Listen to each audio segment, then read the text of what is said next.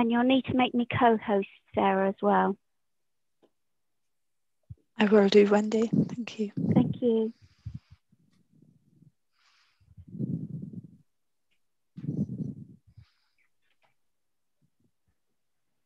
Okay, I believe we are now live streaming on YouTube. Over to you, Chair. We are now live. Please do not swear. Right. Okay. Good evening and welcome to the extraordinary virtual meeting of the Overview Committee on the 25th of November 2021. I would like to welcome viewers of our live stream on YouTube.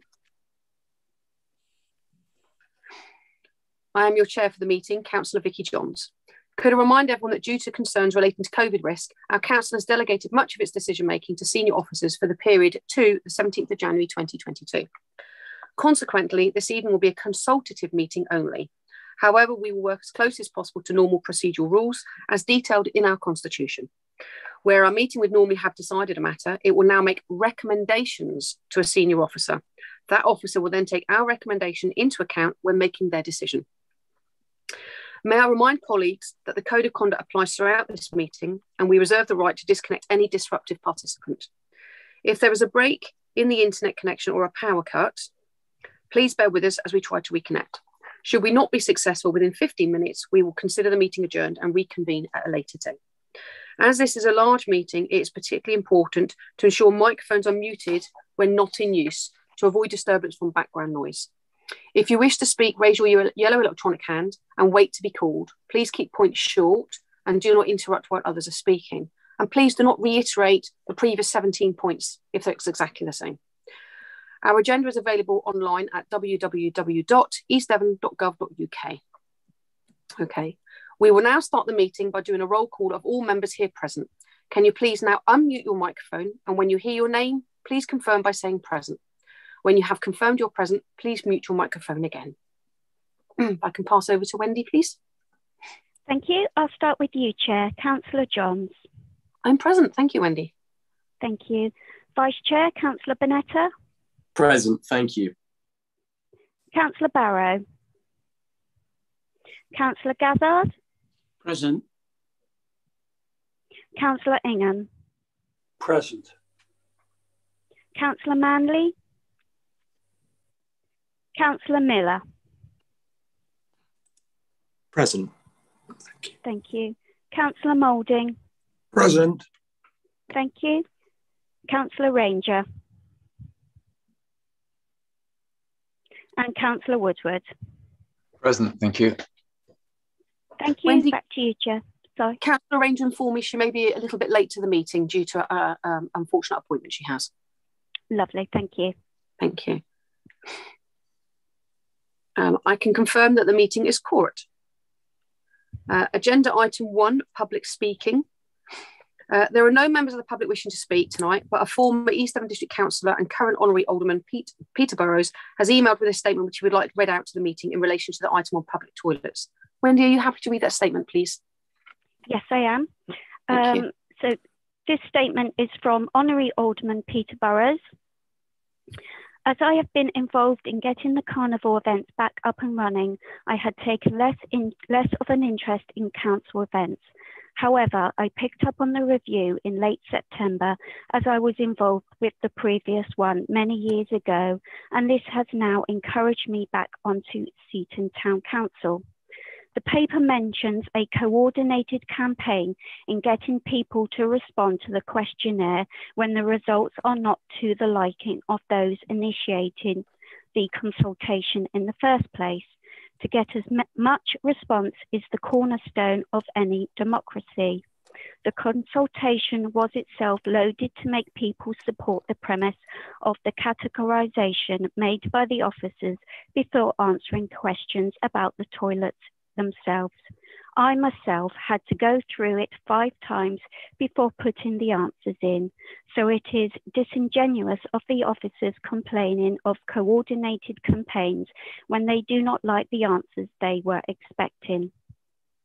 If when I personally went on Facebook to encourage people to respond to the consultation less than a week before the closing date of the coordinated campaign, I feel the officers underestimate the feeling of the residents of Seaton.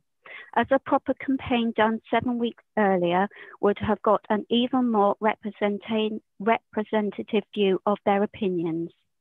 Relating to the underfleet toilets, in Clearview, the officers say that they can use the facilities at Tesco's as it was a planning condition. There was a planning condition that 2 zebra crossings be built on Harbour Road, and there is only one. To access the toilets, which are not displayed, you must go into the front entrance 100 metres further away from the underfleet ones, then pass through the payout tills, walk right along the store into the Costa area to find them. Another 80-metre journey. Before COVID, this was bad enough, but wearing masks and negotiating young people in Costa is not something elderly people getting off the coaches want to do.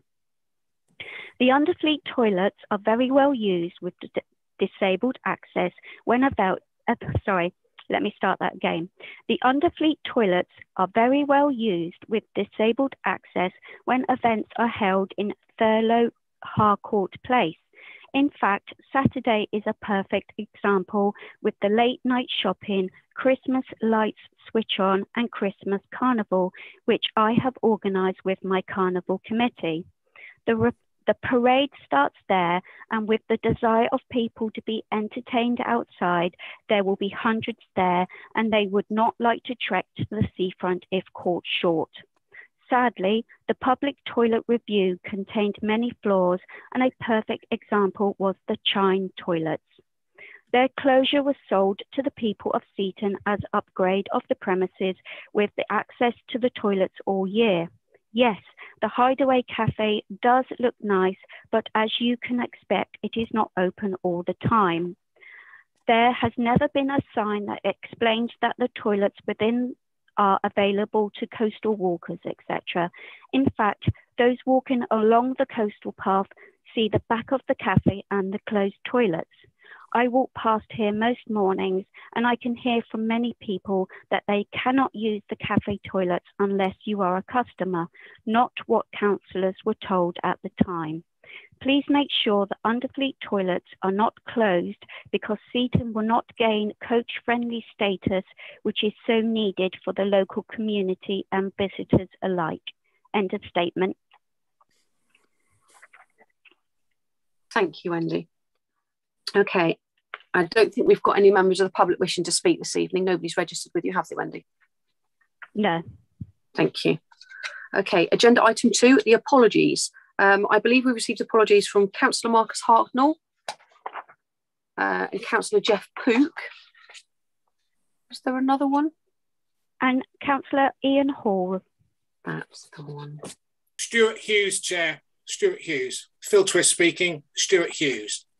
He's not on overview. No, he's apologised. He's going to speak actually for Sidmouth. Councillor Manley is trying to get in, but can't get into the meeting. Okay, thank you. Wendy, I think now's probably the ideal opportunity to check to see whether or not any of the members that have tried to get in, I think we had a couple, see whether or not they've arrived. Yeah, there's no one in the waiting room, so whether she hasn't got the code, Sarah, I've just sent her the code to be sure she's got the right one. Thank you. Okay. I think Councillor Val Ranger could possibly be here. I can see her on my, well, not see her, but I can see her name on my screen. Yes, I'm here. Thank you. Thank you. Thank you. I don't see Councillor Dean Barrow. Councillor Manley is just arriving. Excellent.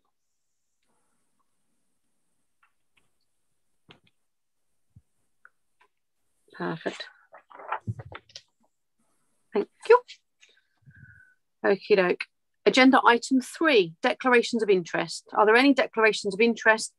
If during the meeting you wish to make a declaration, please remember to say which agenda item it refers to, then state your declaration and if it is a personal or prejudicial declaration and what exactly the interest is. Now I imagine there's going to be a lot of hands suddenly popping up from East Devon District Councillors about their own toilets. So if we can have those ones quickly, please. So we've got committee members. We have Jacob Bonetta. Councillor Bonetta. Yes, thank you. Personal interest as both an East Devon District Councillor for Honiton St Michael's and a Honiton Town Councillor for Honiton St Michael's with the upcoming agenda item on public talk. Thank you. Thank you very much. Councillor Ranger. Just as I'm a paid up member. Oh, we've lost you, Val. I'm a member of the Sidmouth Gig Club, which would use the toilet. Gig Club. Thank you. I think Val is probably trying to say the toilets at Port Royal, I expect. Okay, lovely. Thank you. Yeah. Thank you. Councillor Woodward. So it caught me by surprise there. I was waiting for W to come up. As a Exmouth Town Councillor, clearly have a particular interest in the Exmouth toilets. Thank you. Thank you. Councillor Gazzard. Yes, Chair. I'm an Exmouth Town Councillor, and yes, obviously I've got an interest in the Exmouth toilets. Thank you. Thank you. Councillor Miller. Sorry for that. Yes, I'm a director of Sideshore Community Interest Company, and we are working with East Devon District Council on establishing of building some public toilets, and we're in the process of doing that. So it's an interest. I don't know whether it's personal or official.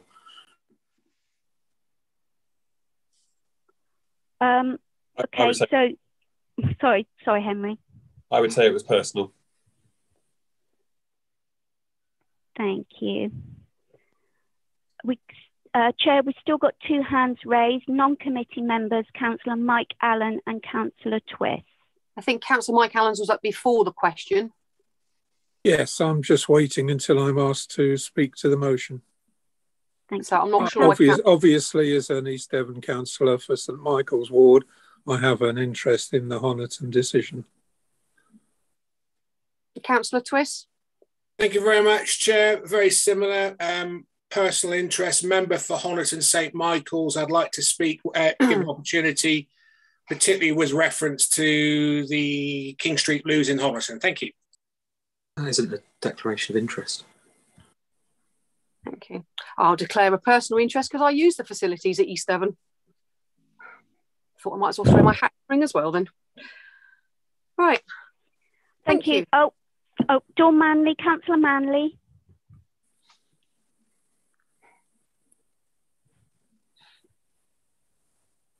Hello. Yeah, should I declare a personal interest as a member for Sidmouth Town and District? Personal use of. Thank you, Sidmouth. Thank you. Thank you. I can see Councillor Helen Parr's hand up, but yes, I would assume it's the same as everybody else. Is that you're the ward member for Exmouth? Exactly. Thank you, Chair. Okay, back to you, Chair. Thank you. I would imagine that we all have a personal interest at some point or another that we've gone in and used the facilities. There you go.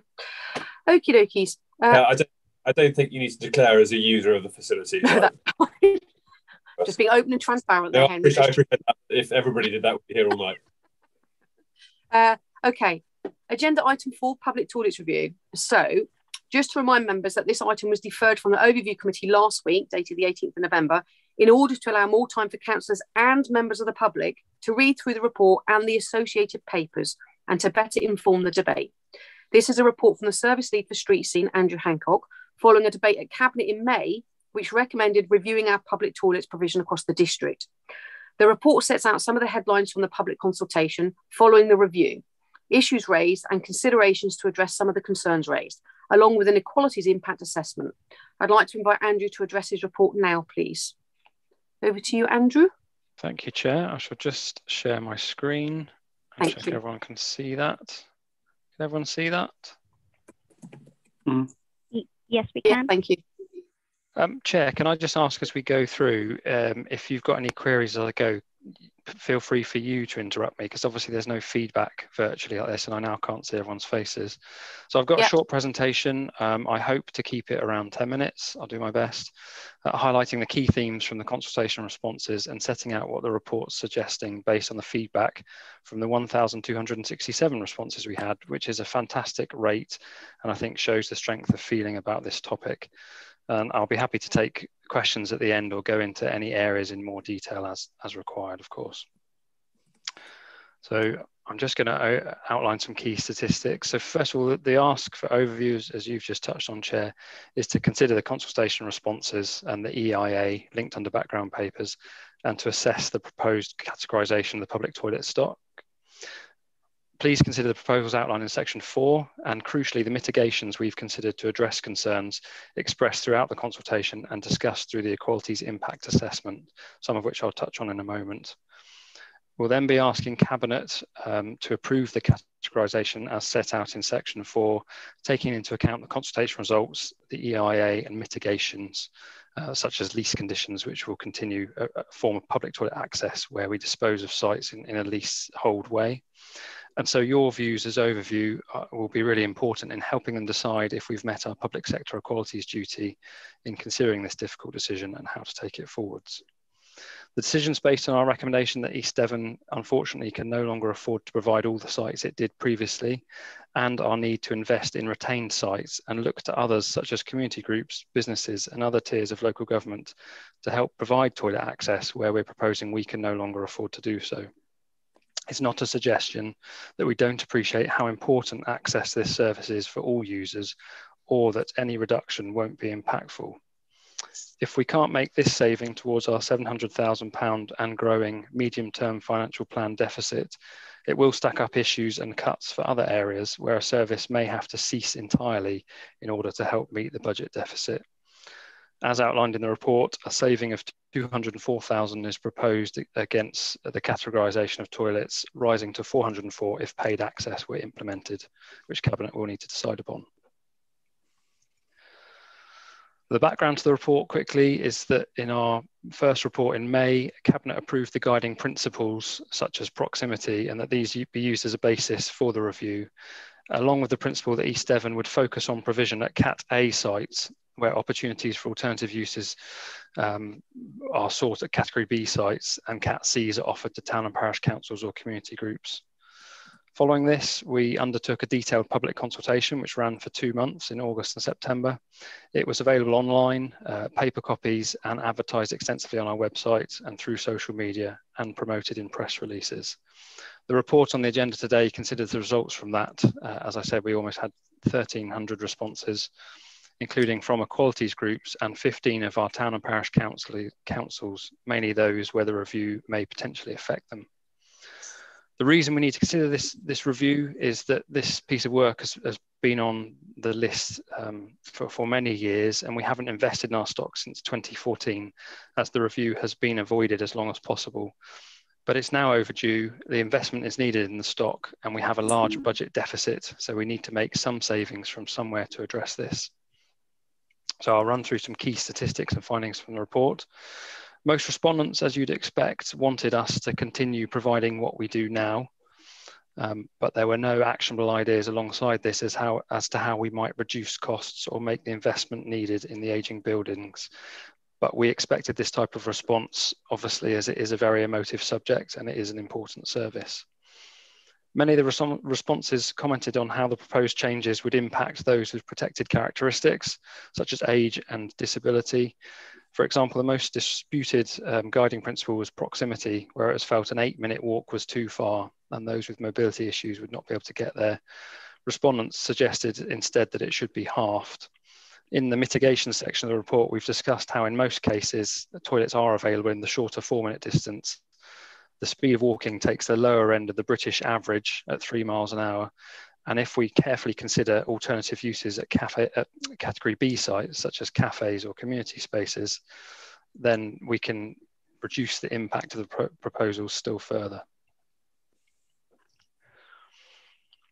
So overall, almost 60% of respondents agreed with the guiding principles, and we felt this could be taken as a broad understanding or acceptance of the rationale for the review. And over a third agreed with the categorisation of every single site, the A, Bs and Cs. And this was felt to be very high given what we were discussing and the potential closure of some sites, and an acceptance from that third of what we're proposing and the rationale, the logic behind it. 56% of people agreed to paid access, but we believe from the responses this was predicated on a misunderstanding that that would protect provision at all the sites that we have now, which is not what we're suggesting on affordability grounds. Of those respondents, 71% would pay 30p, and surprisingly, almost 20% would pay as much as 50p. And there was strong support for a discount card, means tested, and for those with disability access issues. So moving on, 40% of respondents agreed that there were opportunities for alternative uses, and the suggestions that came forward tied with what officers thought for the sites, which led us to believe that that could be a viable alternative for providing some form of toilet access, marketing things such that we seek community or local business uses. Some of the suggested uses included a community bike hub with cafe and toilets, a community eco hub, an information centre and a cafe with public toilets. 57% of town and parish councils agreed with the guiding principles, and many made comments that, that they understood East Devon's need to review, but they still wanted us to find a way to continue provision as it is. 62% of town and parishes disagreed with categorisations, but this related to suggestions for their own areas, as you would expect. The public response to the categorisations varied. There was a range of disagreements which we took into consideration, and these are set out at 2.10 and 2.11 in the report. We've used a cut-off point of 50% disagreement at a particular site from those responding from that area as a point to consider the objections in more detail, and these are discussed at 4.8 and 4.9 of the report. So I need to touch quickly on the imperatives for this review, which are set out at section 3 of the report. In considering all the information from the consultation and while compiling our EIA, we thought very carefully about the impact on our communities and those with protected characteristics. In an ideal world, we wouldn't be bringing this forwards, and we would have the budget to continue provision at all sites, to make the investment that's needed in our public toilets, and to improve the buildings and the design of the facilities such to include accessible features, better baby changing, adult changing places, and address gender equality through the ratio of toilets. The difficult reality is we don't believe we have that luxury. The whole public toilet review has been designed to set out a logic to provision which sought to safeguard a level of access while minimising the impact of reduction as far as possible. So we understand that no mitigation can completely offset the impact, and we accept the strong sense of feeling about public toilet provision that's been expressed in the statement at the start, and lots of comments we've had since the closing of the consultation. And these mitigations have been set out to try and give balance and lessen the impact on our communities and those with protected characteristics. More detail on these is within the Equalities Impact Assessment and section 4 of the report, but to briefly summarise, the review as proposed would allow us to invest in what we retain, and I've mentioned already our intent is to improve baby change facilities, the addition of at least 2 adult changing places to improve equality for people with severe disability, and improve gender equality through potty parity ratios of facilities provided, 2 to 1 in favour of women where space allows. Marketing and evaluation of CAP B and C sites would focus on careful selection of alternative uses, prioritising community or local businesses with retained toilet provision. And we've suggested in the report controls or lease provisions to ensure that that access is for non-customers and as accessible standard where possible, and with exterior access doors where the layout of the building allows. We suggested that if we do go for paid access, that a disability discount card and access cards available at some outlets, TICs for example, are provided so that those without contactless payment methods can still use the facilities. And section 4 of the report sets out the conclusion and also discusses the possible use of the transformation reserve, another mitigation, for up to a year to continue the provision of Cat B and C toilets whilst discussions and transfers are completed. And overview are asked please to provide views on this to Cabinet as well.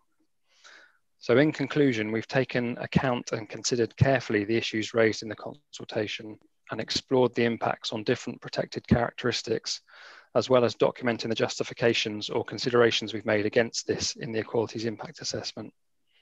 We've listened to the feedback we've had and are suggesting mitigations and further discussions in some locations as a result based on these.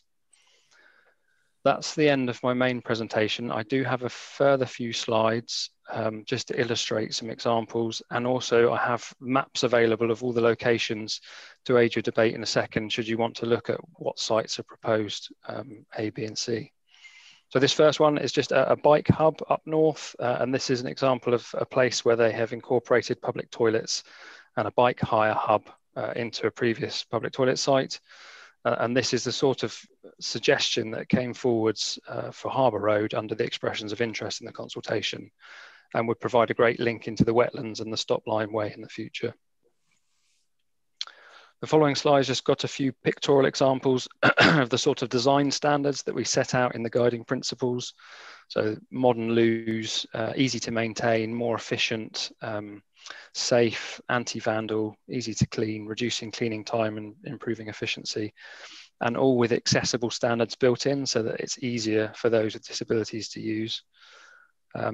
We've also got the opportunity in some spaces to design the block to fit the area. So bottom right is actually an example from Japan in a park where they've tried to make the loo blend in with the parkland. And the bottom left picture shows an example of an adult changing place. So under the review, we set out that we want to deliver at least 2 of these. And these are large interior spaces for people who have disability needs. And there was strong feedback in the equalities consultation response suggesting that we really ought to keep up with progression here and provide some of these spaces in East Devon. This is the list of the proposed categories. I won't dwell on that now, but I can come back to it when we're debating it. And as I say, I've got the proximity maps of the suggestions at each town area. Thank you very much, and I'm happy to take any questions. I have questions, Chair. Thank you, Andrew. Who's that? Mike Allen. Councillor Mike Allen. Sorry, I couldn't see you briefly then. Sorry? I know that we've got lots of questions and we're going to have an awful lot of questions. I would also like to hear from both the portfolio holders and wonder whether or not it would make sense to hear from them first and then go to the questions, because your questions may get answered via the portfolio holders. So I think that may be the best way to go. I am aware, Councillor Allen, that you are first in the queue to ask questions when questions are opened, if that's okay. Andrew's not going anywhere, bless him. So he will answer the questions in a moment. So if I may go to the 2 portfolio holders first, so that we can get any questions, you know, they can put their points of view across, then we can come back to questions. So Councillor Allen, you will be first to the line for questions. But firstly, thank you, Andrew, for a very in-depth report. I know it's been an awful lot of work and it has been a long time coming, as you've said.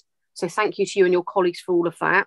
If I could go to Councillor Jack Rowland is first on my screen that I can see as the portfolio holder for finance. And then I'd like to go to Councillor Jeff Young as the portfolio holder for Coast, Country and Environment. So if I could listen to Councillor Rowland first, please, with any comments that you have, and then we will go out to questions, if that's okay. Thank you. Thank you very much, Chair. That's very kind of you. I think it would be remiss of me as the portfolio holder for finance not to stress the current situation with the council budget, both for this year end coming next March and the projected situation for the financial year 2022-23. And I urge members of Overview Committee to take this into account when considering this subject. At the moment, the projected shortfall for this year end is £439,000. And to balance the books, that amount, if it's accurate, will have to be taken from the general fund reserve that would take this council very close to the £3 million minimum required to be kept in that reserve. As a result, that end of year picture leaves little room for manoeuvre, as that reserve cannot be continually used to balance the books. It is simply unsustainable in the longer term. Hence the reason for this public toilet review that has actually been kicked down the road too many times in the past. Looking at the estimated picture for 2022-23, there will be another shortfall by the end of that year. And the current estimate is £732,000 if no recommendations from the public toilet review are adopted. Even if all the recommendations are agreed, that would still leave a gap of a range of £300,000 to £500,000 to find, even taking into account the maximum precept increase that could be put in place without going to an expensive public referendum exercise. This has, over the last decade, been a lack of investment in all of East Devon's owned assets, not just the public toilets.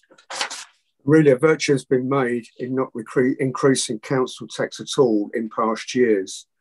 As a result, that's why we find ourselves in the situation that we are now, of bearing in mind the current restrictions imposed by central government on the level of increase that district councils can make without going into this referendum exercise. If you look at the amount of council tax that's collected by East Devon District Council, out of every £100 that is collected, on average, the county council takes £72 out of that £100, and only £7 on average comes to East Devon District Council.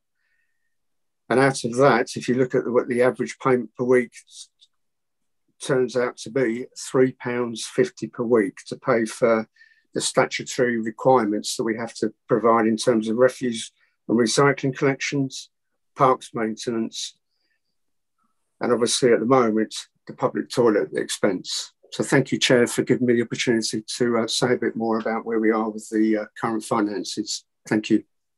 Thank you, Councillor Rowland. I think it was very important for all councillors, regardless of whether you're on a review committee or not, to be aware of exactly where we are financially. Councillor Jeff Young, would you like to speak as the portfolio holder for Coast, Country and Environment? Thank you, Chair. If you were a councillor during the debates regarding recycling and waste, and could we go for 3 weeks with a black bin, those meetings were very challenging, as you can remember. Well, public toilets is going to be just as challenging, but like the recycling, our officers and staff have done their homework and we are ready to roll. The issue of public toilets provision could be considered as contentious or even more contentious.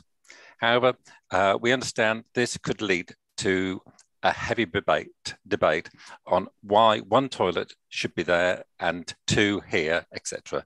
But the work officers have done in providing a well-balanced document on the next steps following a most successful public consultation will, I hope, minimise members' concerns. I would like personally to thank Andrew Hancock and Jamie Butley for their hard work, stamina and perseverance, and putting up with my incoherent chasing emails. Thank you, and the rest of the officers and team. The facts are, I am actually embarrassed by the state of our public conveniences. However, we are not required to provide public toilets. It's discretionary, and we don't get any help from central government at all. We have 27 loos, which are mainly past their sell-by date and need substantial investment. Many of our loos are the loos of last resort. That is, I only go there if I have no other choice. Is that right? They're difficult to clean, long man hours to clean, and not COVID secure. easy to vandalise, difficult to maintain. We are a vacation destination location, and it's vital we provide loos at our beaches and our large destinations where visitors are attracted to. We need to provide facilities for the less able, the elderly, and not only provide baby changing facilities, but disabled adult changing as at some locations. You try changing an adult on a wet concrete floor in one of our urinals. It's not a pleasant experience. I want to provide the best public loos ever, and then keep them rolling, keep a rolling program of upkeeping and maintaining them to the highest of standards. We have been kicking this important issue into touch for far too long. We must act now, or else our environment health officers could possibly be closing one down fairly shortly. How many public access loos are available in East Devon that are not run by commercial companies? I did a tally the other day and it came up to 33. And that does not include railway stations, pubs, cafes and restaurants.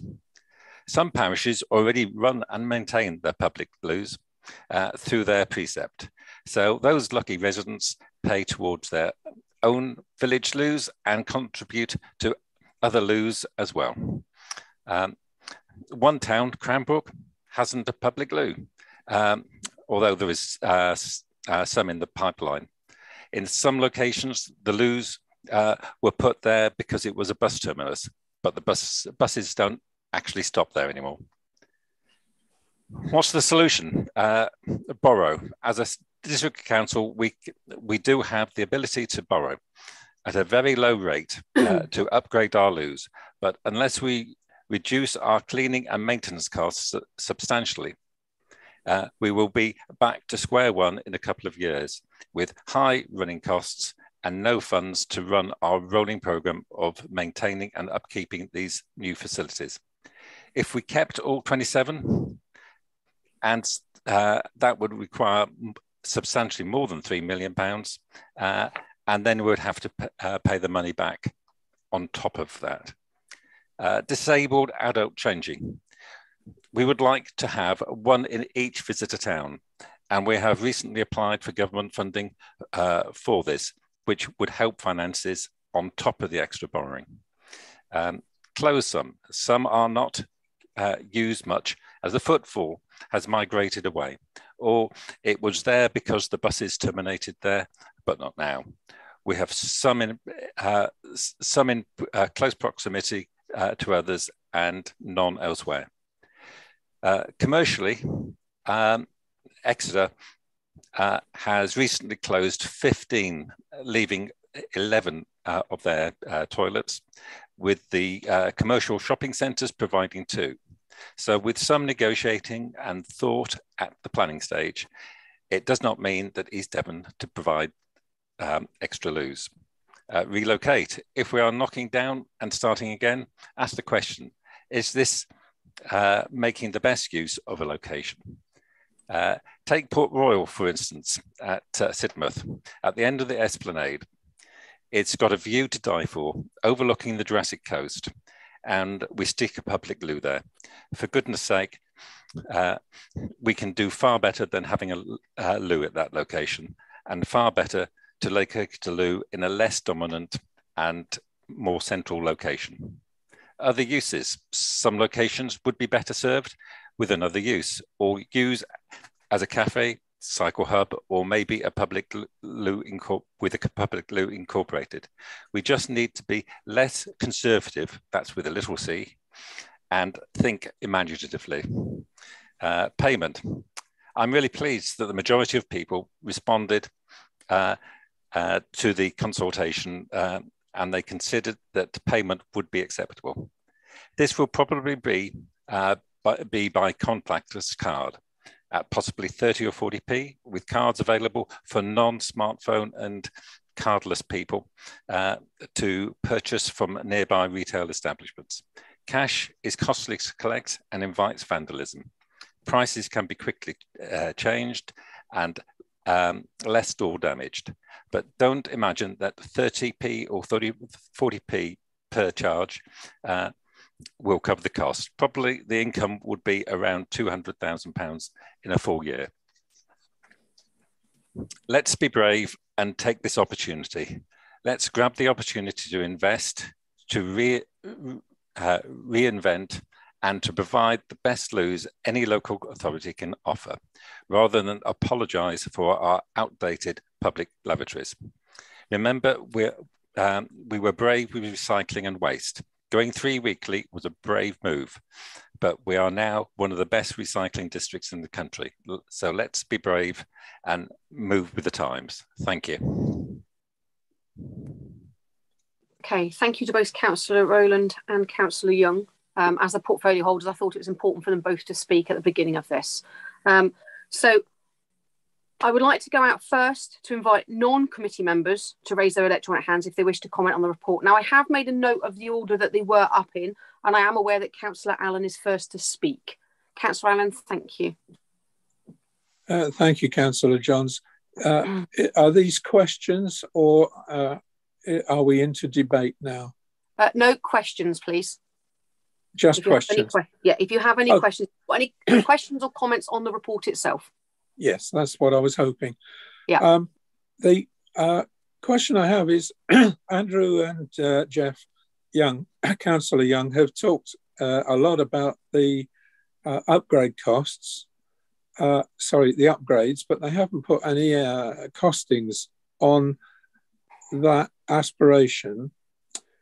Secondly, the contribution from charging was estimated at 200,000. Could that be explained, please? How was that calculated? And thirdly, question to the portfolio holder with one eye on Simon Davey, is it possible to, via money from other non-statutory areas, as well as and beyond the Transformation Reserve? Thank you. Thank you, Councillor Allen.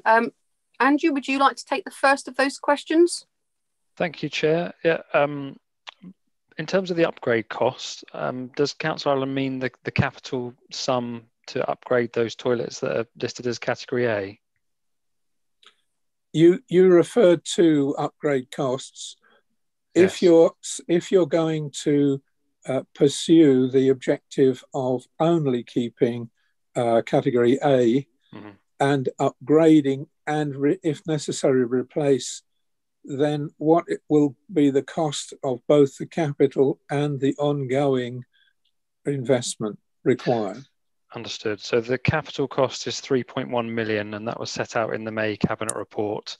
The background papers included a breakdown of the estimates of cost at each site, which varied depending on whether the site was suitable for refurbishment or needed rebuilding. So that's where that comes from.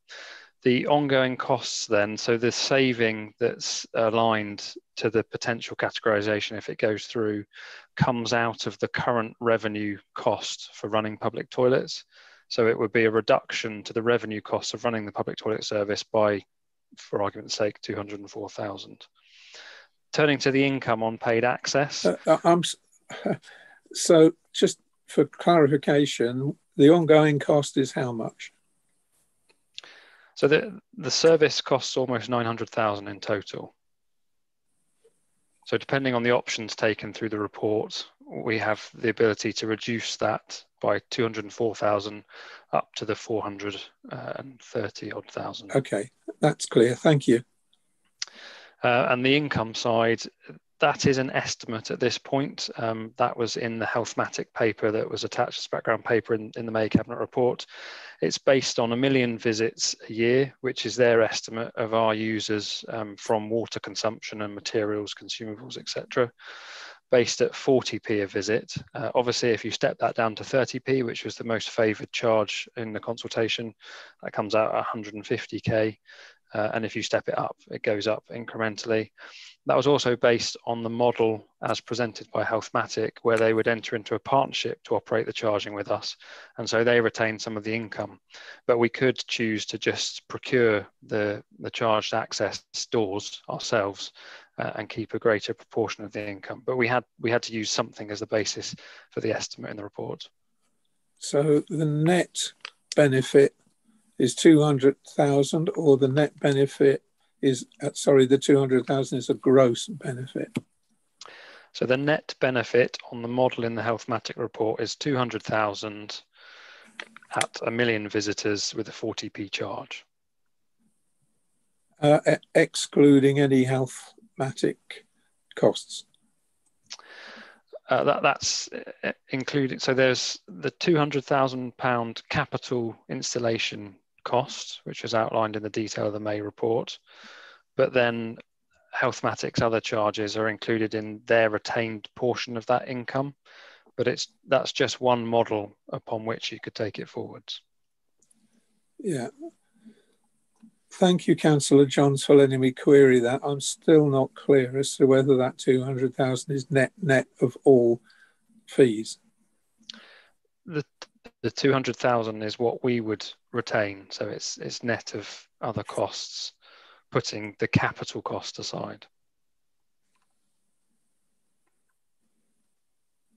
Okay. Thank you. Thank you, Andrew. Okay, you happy with, well, possibly not happy with those answers, Councillor Allen, but are you satisfied with those answers?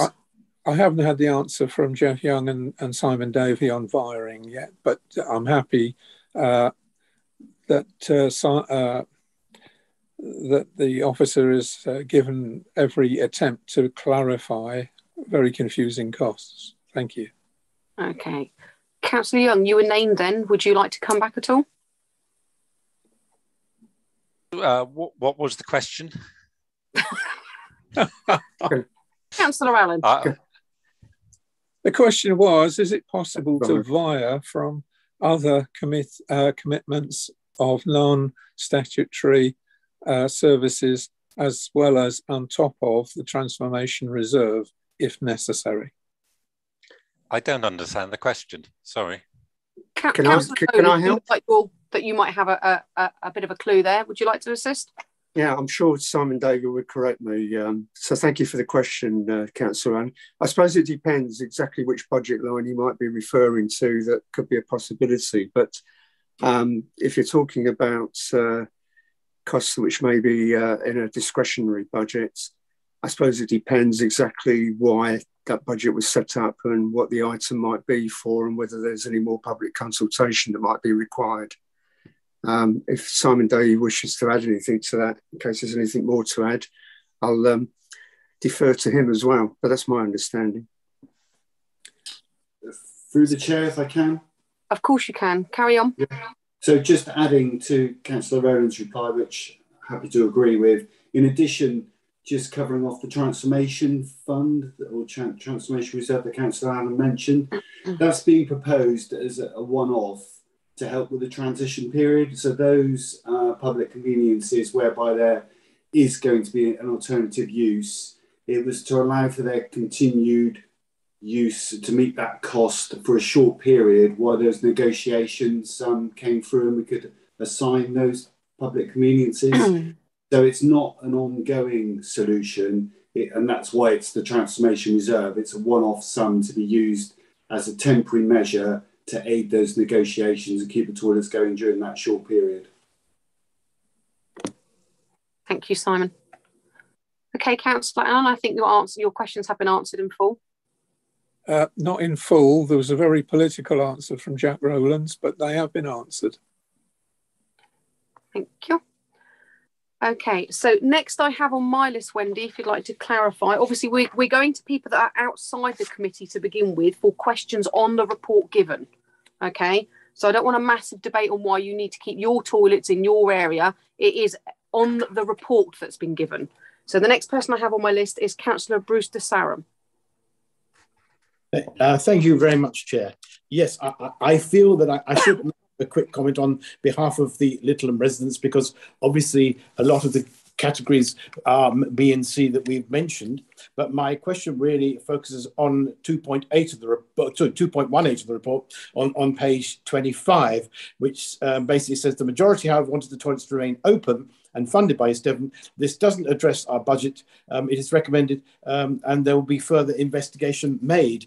Can I ask what further investigation has been made? Because I'd like to touch on the case of Orkham Point, because research suggests that I've discovered from Raymond Martin, who is a managing director of the British Toilet Association, said that sometimes transferring the ownership of public toilets could keep them open, but sometimes with a lower level of service. You have a community group or a town parish that's trying to find something like between 2,000 and 5,000 a year to keep those toilets running. So they're having to do fun runs or whatever. In a lot of cases, they are successful, the toilet remains open, but they reduce the hours they're open and they've only limited resources to get them cleaned. So what I want to find out is, if we go down this road, will Orkham Point in particular get a, continue to be what it is? Because obviously I note that Orkham Point is in category B, and I think there have been a lot of concerns, particularly by a fellow ward member, Councillor David Poor, who has written, I think Orkham Point needs to be kept open. I didn't wish to, as you said, Chair, be parochial about the toilets, but my point is, how much further investigation has been made, and do you think that the outcome is likely that these toilets in category B can be properly taken over, or are we going to have to do some kind of rethinking to satisfy the public? Thank you very much, Chair. Thank you, Councillor de Saram. Andrew, would you like to answer the question? Yes, Chair, I shall try my best. So I think Councillor de Saram's quoting a recent Guardian article where they were talking about the decline of British toilets, and we accept everything in that and in the Taking the P report, and we've tried to be very upfront and open through this, in that we're saying we don't feel East Devon can afford a continued level of provision as it has had, and so we're trying to find the least impactful way of providing something, accepting that imperative. And so Orkham Point toilets, the extra investigation means going out to market to invite formal bids on those alternative uses. And in the mitigations, I've talked about how we could control heads of terms, lease conditions, and the evaluation such that we are choosing uses that work for the community. But yes, it is likely that a category B alternative use comes forwards. There will be a different level of provision from a straight public toilet provided by East Devon. That said, you get the advantage of the alternative use. At Orkham Point, we've had a very credible expression of interest from a local Exmouth business who would like to repurpose it into a cafe and include publicly accessible toilets within that. And we believe that's viable. The further investigation that's required is then to go out to market to get a formal offer on that and see if there are any other expressions of interest. Thank you, Andrew. I'm assuming that answered your question, Councillor de Saram. Indeed it did. Thank you very much, Chair. Most helpful, and hopefully we will get the expression of interest. Thank you. Excellent, thank you. Okay, next on my list that is not in the committee, or on the committee, should I say, I have Councillor Ledger. Thank you very much, Chair. I'm going to try and not be parochial, but I need to ask a parochial question. It is about the Harbour Road toilets in Seaton. So, Andrew, at 6.4, it states in the report, obviously, the capital cost of 3.14 million. And there's 14 sites there, including 2 additional sites. I know, obviously, currently the town council is funding for the toilets at Harbour Road to be cleaned. Will that, if what you're proposing is to shut down the Harbour Road toilets, will that reduce the capital costs, or is that to include on, obviously, the offline conversations that we've had regarding what we believe is to be a slight special case, really, in the district?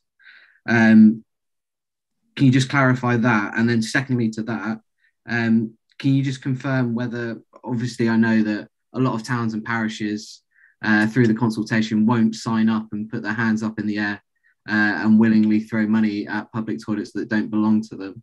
So if they are due for disposals by the district, would the council be willing to set up SLAs with these towns and parishes to enable the cleaning to still be done by the district, but obviously funded through these towns and parishes?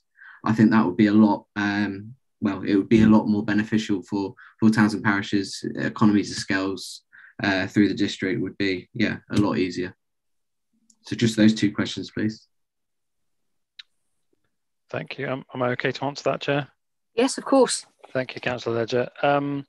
So first of all, the Town Council paying towards current operation at Harbour Road is a function of the enhanced cleaning that we've got for COVID protection, which actually, as a point of interest, is due to come to an end shortly at the end of December, and we'll then need to take a view on case rates and whether we need to do something in addition there.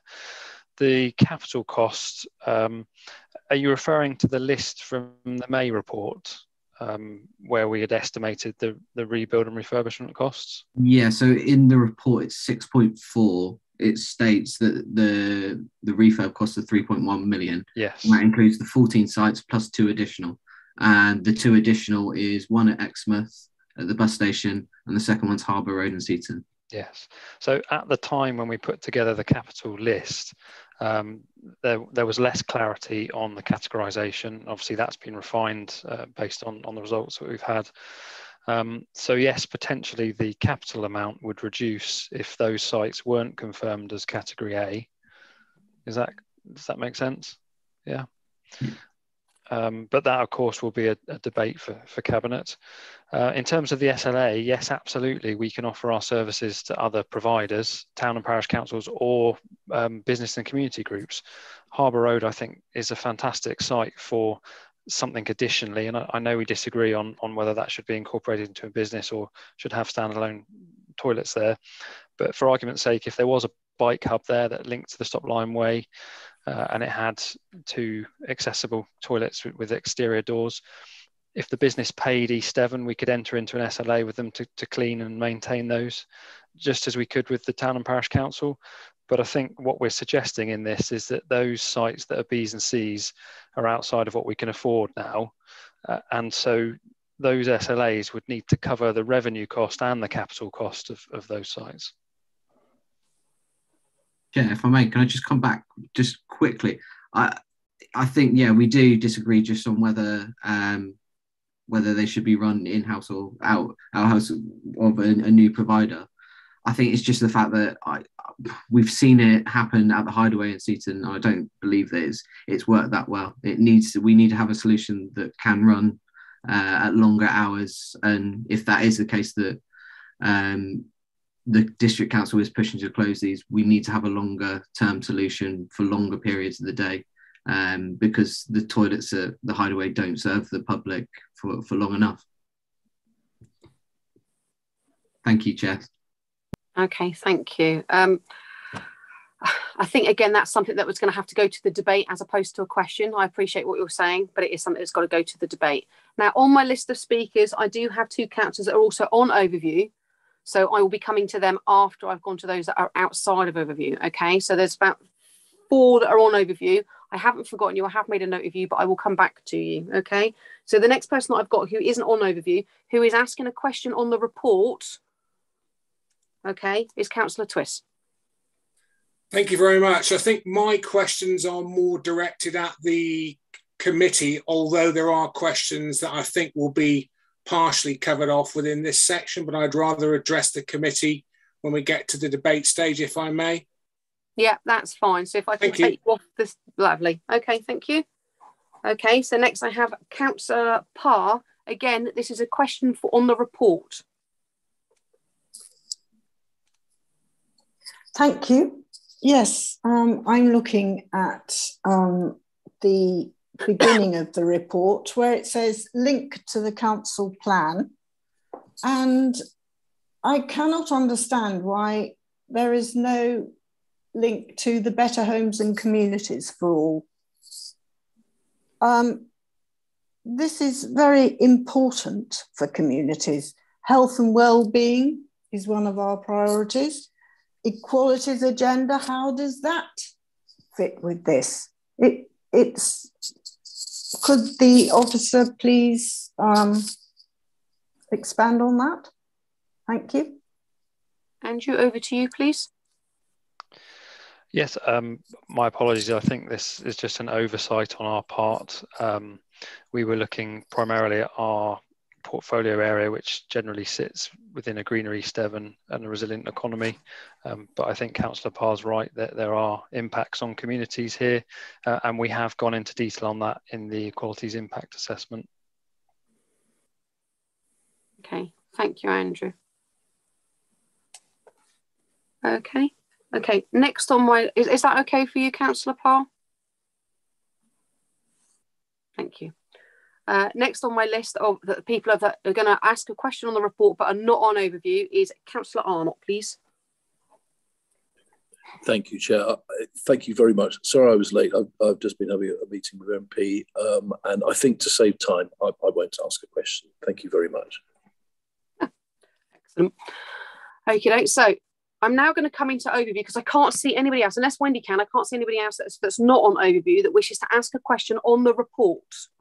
Okay, so this isn't going into a debate about why your toilets are more important than the next person's toilets. This is a question on the report. Okay, right, so first on my list, I have Councillor Gazzard. Thank you, Chair. And firstly, can I thank Andrew for the report and the input from the two portfolio holders. That was interesting. My question is on 2.4 of the report. One is regarding the speed per hour, and then the 8-minute walk away. Does the report take into account, we talk about disabilities, but there is such a thing as hidden disabilities, which there are many, and I will just highlight a couple. There is colitis, people with visual impairments, stoma, people that have catheter bags, prostate, and Crohn's, people suffering from Crohn's disease. That's just a few of them. Has the report taken those sort of conditions into account, please? Andrew, you happy to answer that question? Yes, thank you, Councillor Gazzard. Yes, we have considered those in the Equalities Impact Assessment. The linked reports in there talk about the impacts on those sorts of protected characteristics. And we haven't shied away from the fact that there is an impact on some of our protected characteristics. What we've tried to do with the proximity is accepting that if you accept, as we're setting out, that we can no longer afford everything as we have now, we've put the proximity principle in to safeguard a level of access so that people can still get to a toilet. I think the thrust of your question in that perhaps the 8 and 4 minute walking distance is still too far for some of those people you've mentioned. But we've done everything we can through the EIA to mitigate down that impact as far as we can, taking those imperatives in section 3 into account. Thank you, Andrew. Does that answer your question, Councillor Gazzard? Yes, thank you, Chair. Thank you. Okay, the last person I have to ask a question on the report is Councillor Woodward, please. Thank you, Chair. Yes, the question on the report is paragraph 217, and it's another question on mitigation. And we're referring to discount cards. I was wondering if there's going to be, is there going to be an assessment of who can't afford to pay and who has medical needs? Is there going to be a cost? Well, I can imagine there should be a cost involved in that, in which case, is there an inroads into the income which we might have by administering discount cards? Thank you. I think that's to Andrew. Thank you, Councillor Woodward. Yes is probably the short answer.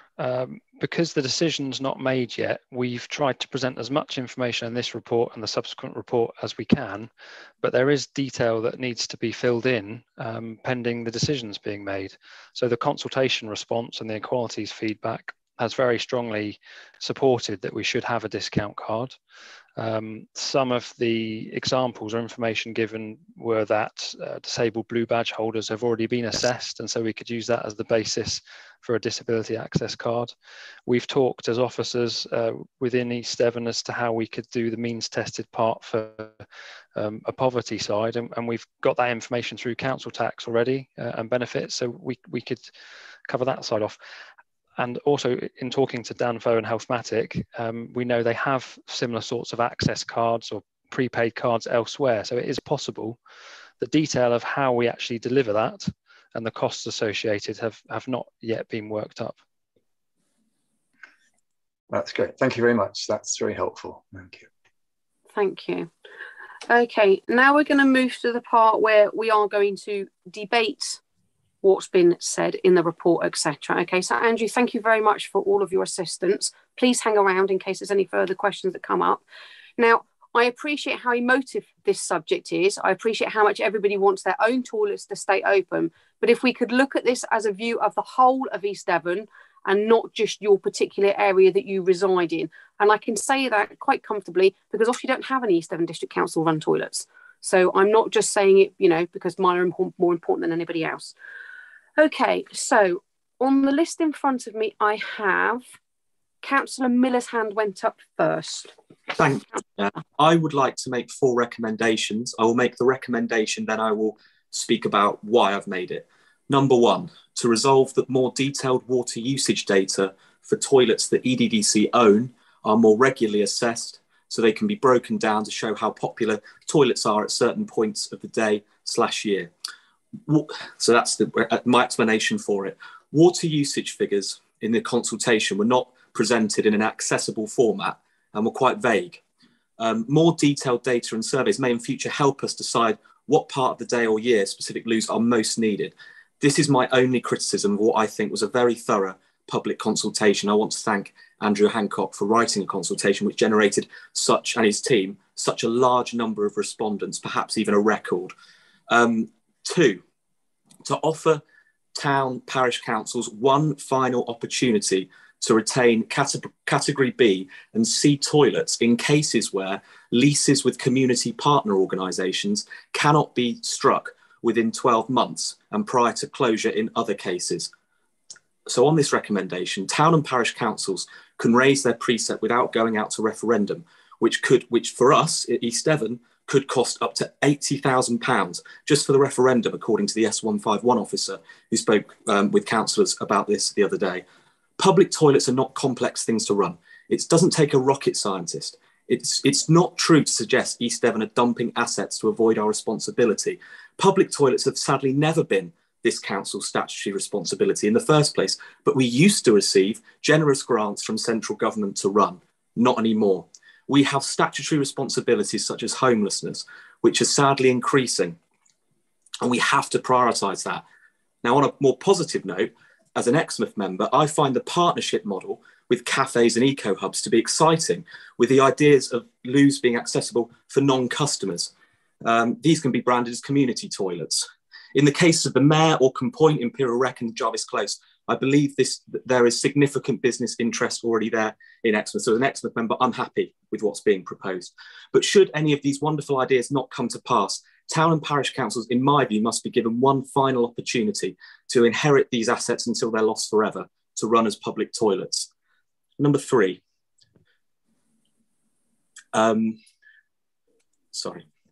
Number 3 would be to write to all local businesses and make a powerful case for the businesses to offer the use of their toilets to non-paying customers who may have disabilities and illnesses, as Councillor Gazard mentioned earlier, that aren't always visible.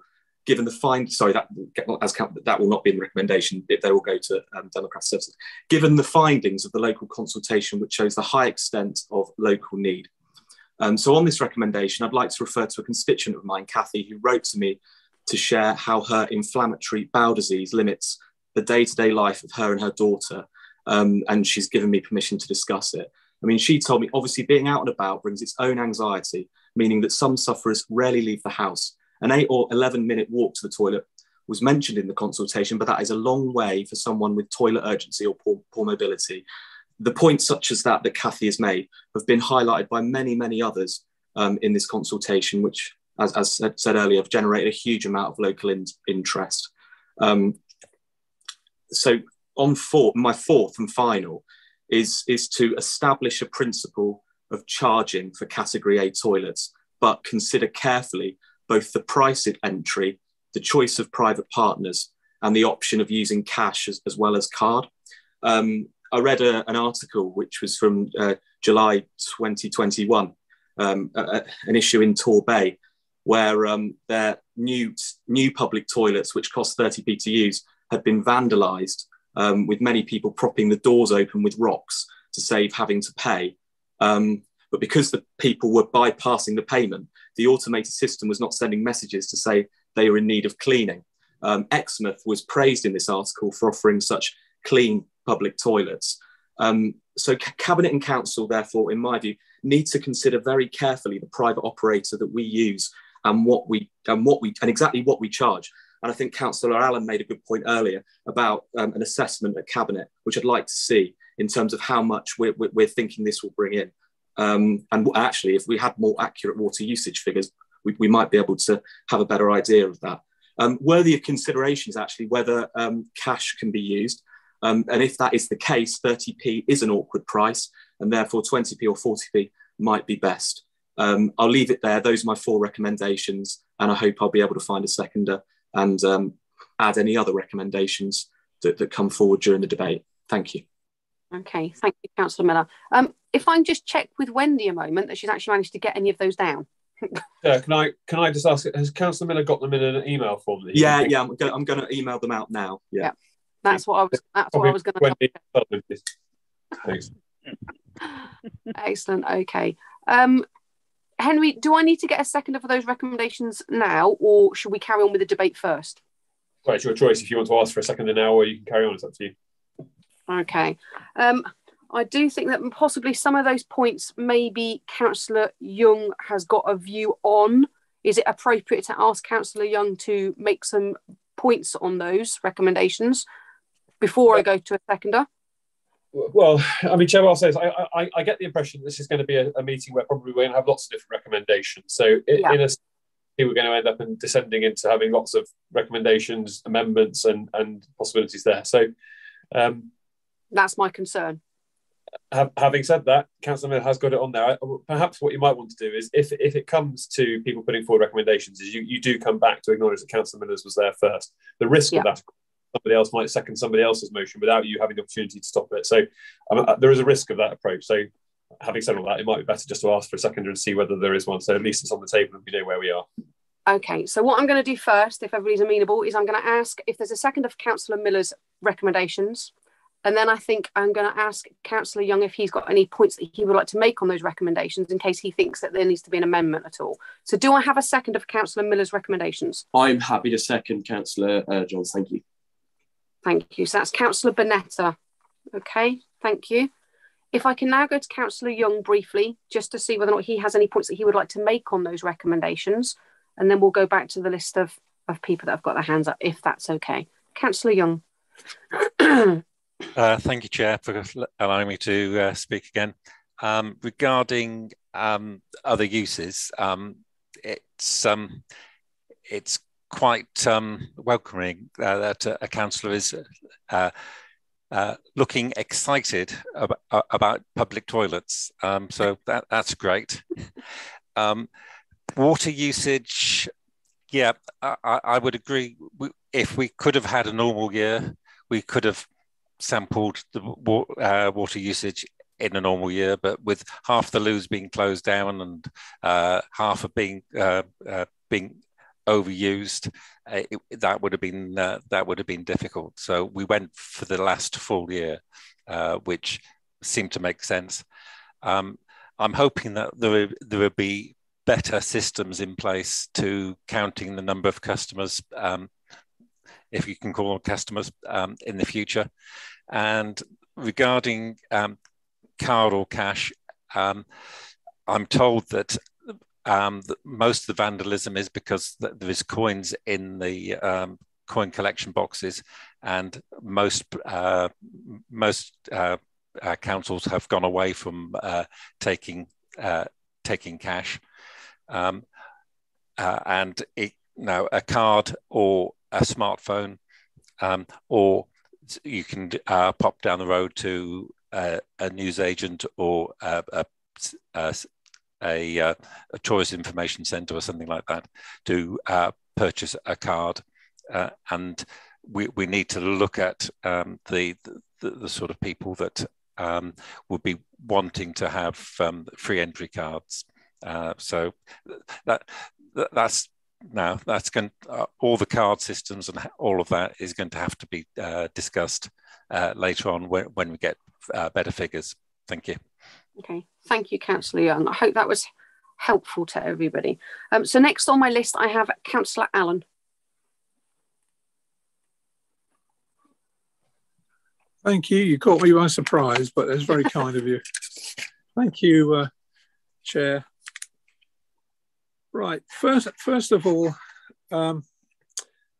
we're looking at a situation which does need thorough review, and I think Mr.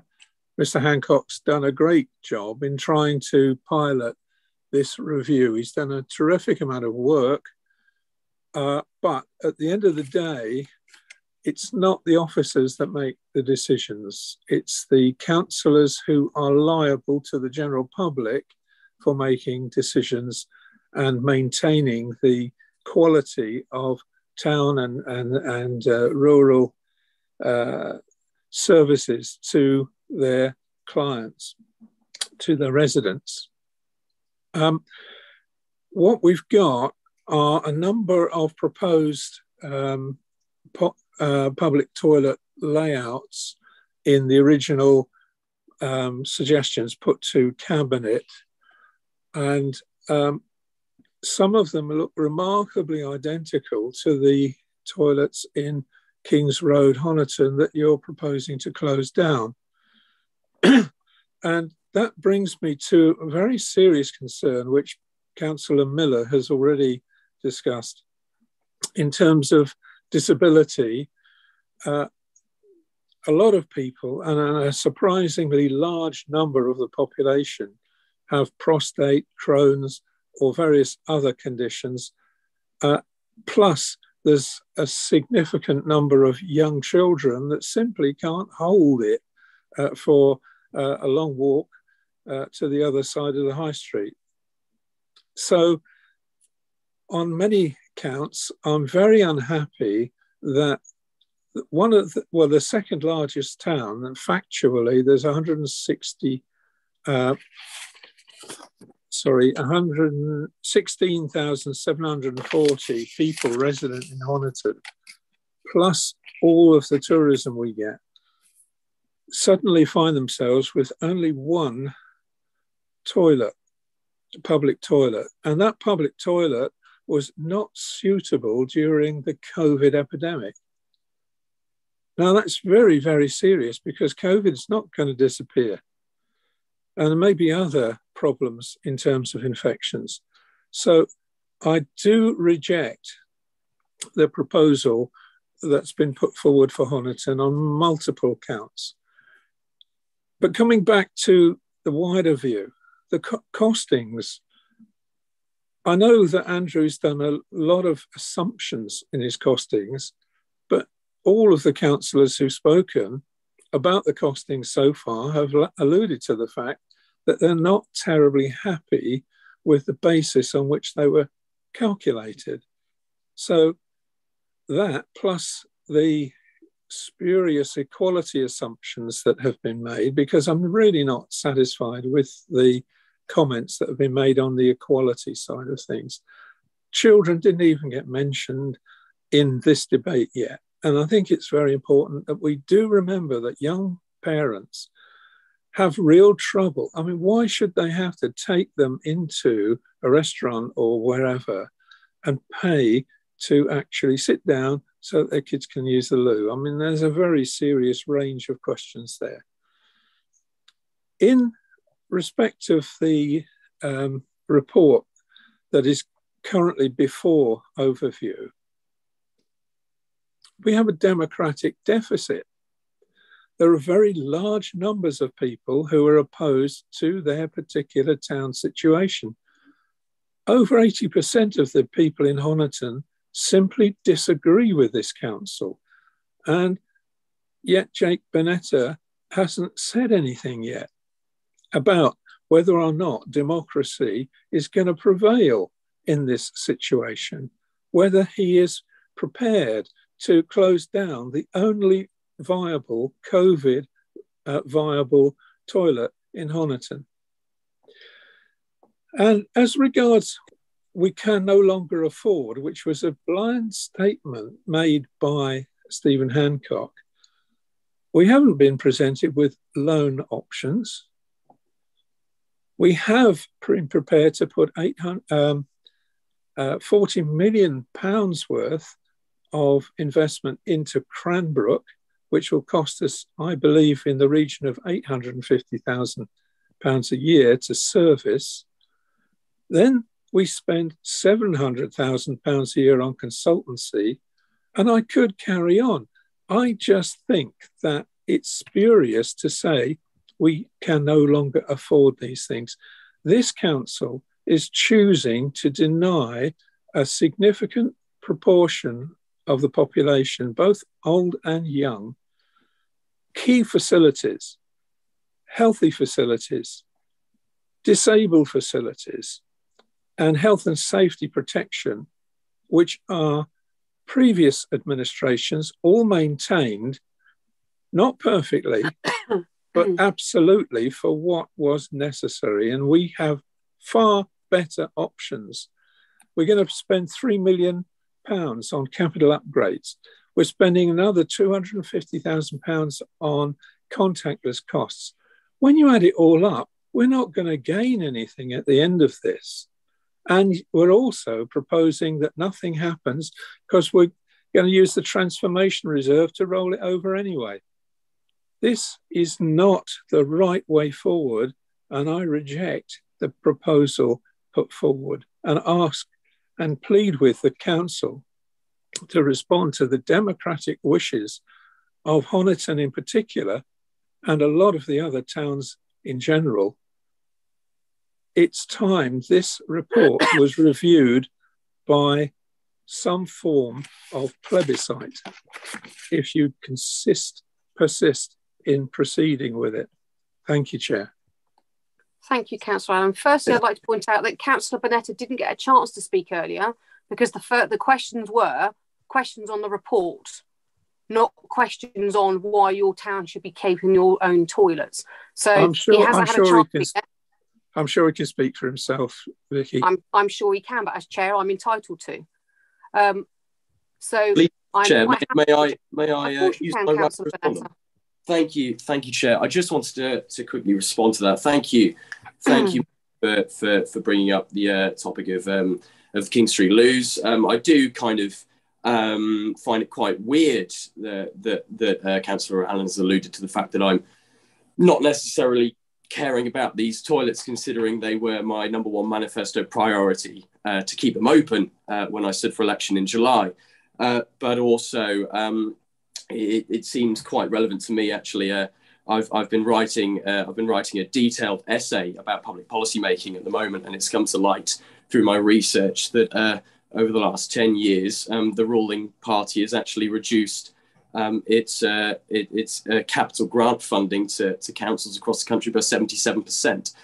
So there actually is a lot of different factors at play here, national, local, and of course at town and parish levels as well. So I think there is definitely some nuance to be had in all of these situations.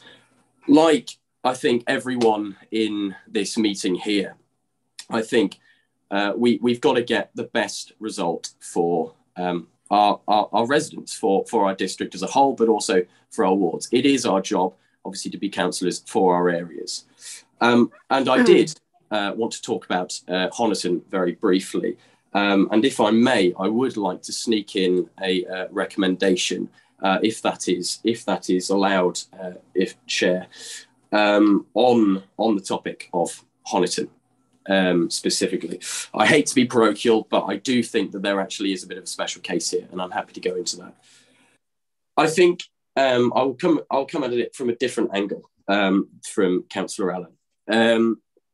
Obviously, personal interest as a Honiton Town Councillor, but one of the main premises for putting the King Street Loos down in Category C still was the Town Council response saying that it could possibly be interested in taking on the toilets eventually. Now, obviously, as everyone in this room will know, there has been massive issues over the recent past, and also sort of there's still some issues still live to do with legal and governance issues. And considering the massive changes that have been happening at Honiton Town Council, I think it is massively unreasonable to force, what are essentially going to be massive precept changes beyond what has already been discussed at the Town Council level, especially as this would come into play in April 2023, which just so happens to be a month before an election, which I know is very convenient for obviously East Devon District Council, meaning it doesn't have to affect their standing. But for Honiton Town Council, it really does affect us. At the very least here, some sort of special eye has got to be given to the situation in Honiton, what has been happening over the last few years, and also the situation that we find ourselves in. And I believe another year of grace needs to be given on top of the 12 months offered, considering the situation faced in Honiton. I'm not asking for much. I do think that it would be unreasonable to ask for it to go to category A. I think that absolutely there are fiscal responsibilities we do need to think about in the long term because of funding changes from national government, whether that's fair or not. Therefore, I would like to table the following motion, which I believe I've already sent over to Henry. And that is this: acknowledge the historic, well-publicised and in part still live legal and governance issues within Honiton Town Council, and the fact that they require extra time to make finances and resourcing available to taking over King Street public toilets, despite their early inclined desire, and to make a special case to keep these toilets open for a further 2 years rather than 1, to allow time for them to make the necessary arrangements to inherit and manage the asset. I do have another recommendation. I will come back to it at a later point in the debate because it is less contentious. I can see Can I second that, Chair, and it be brought into all the other recommendations that have already been made, as I think we both have them, if that's okay. Yeah, of course. And Councillor Burnett has said that he's already sent that across to Henry, so I'm assuming Henry and Wendy have it. Yeah, Henry? Yeah, I do have it. So just to be clear, what Councillor Miller is advocating is that that is incorporated into the proposal that he's put forward. Okay. As Paul's seconder, I'm happy to back that as well. Thank you. Excellent. Thank you. Okay. I'm just going to be going round and round, isn't it, with everybody advocating for their own public toilets. Lovely. Councillor Parr next, please, and then Councillor Ragg. Thank you. So are we allowed to be parochial? Is that what you're saying? I would prefer people not to be. I would prefer them to be looking at East Devon as a whole, but I understand that you all stand for your own areas. So, right. Well, firstly, thanks to Andrew for his presentation. And he cleverly spun one of his statistics. He said that 1/3 of people agreed with all the categories. But actually, that means that 2/3 of people did not agree with the categories. And quite clearly, the overall responses were that people are really concerned about losing any of the loos, that it's a basic human need. We cannot, as a civilized society, not have loos where people are being encouraged to visit. And whatever is said about the responses from Colleton, and it was implied that there was a campaign here. Well, I have to say that nobody I've asked knows anything about a campaign, but there were 100% responses saying keep a loo provision in Colleton. This is a centre of rural tourism, and what has been said is that the tram carries 90,000 passengers a year. Now, not all of them come to the town, but a large number do.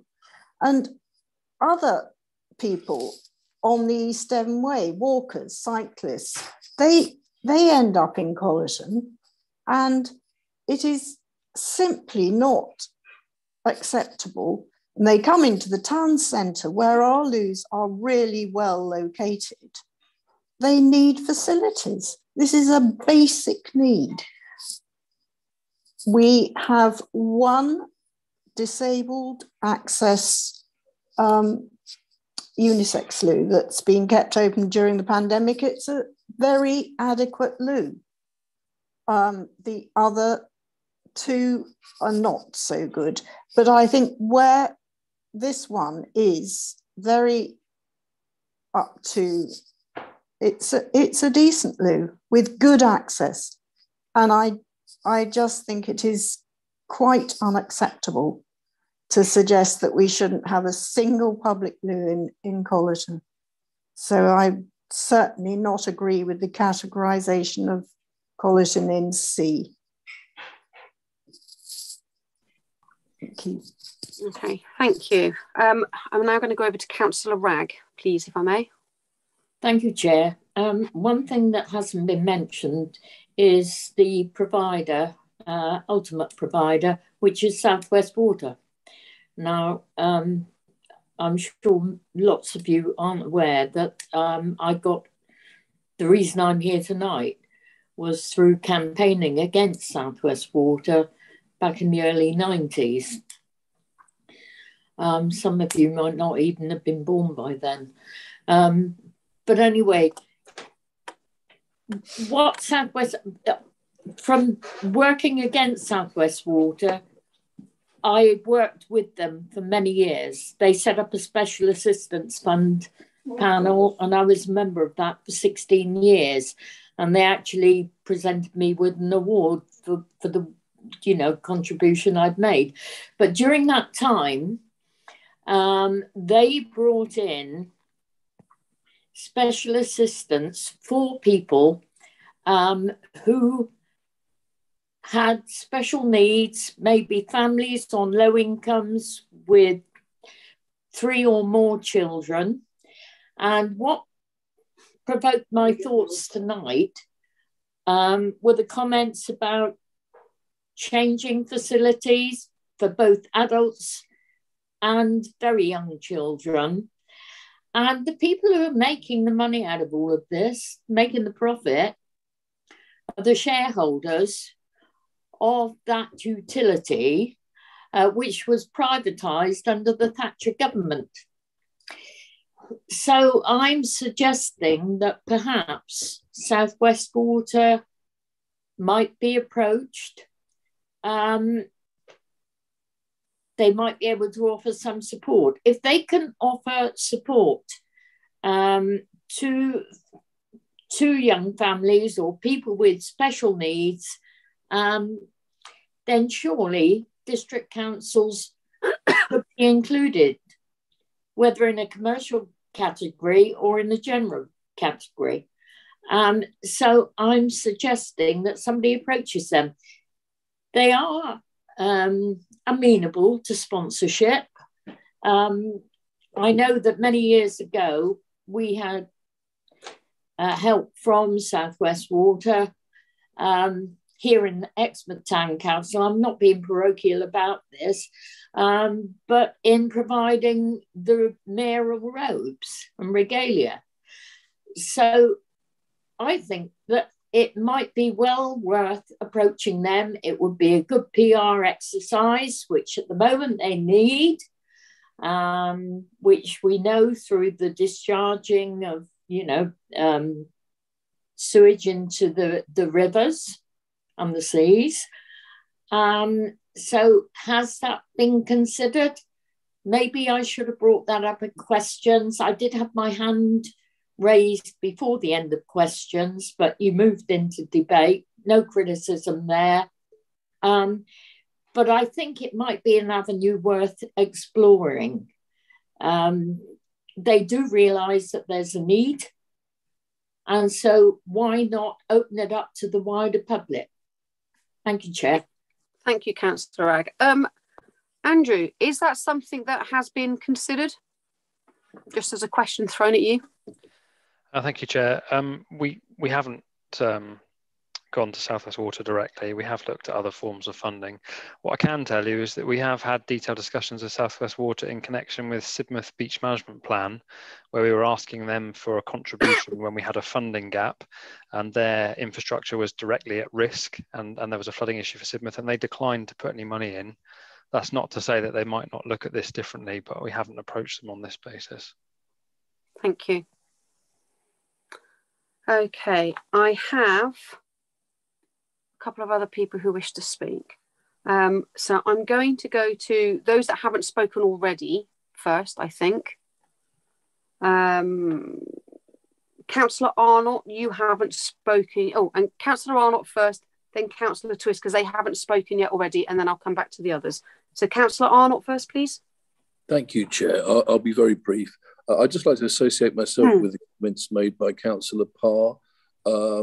We do need to retain the loo in Colleton, but I think I separate from her in as much as I can see the opportunity here.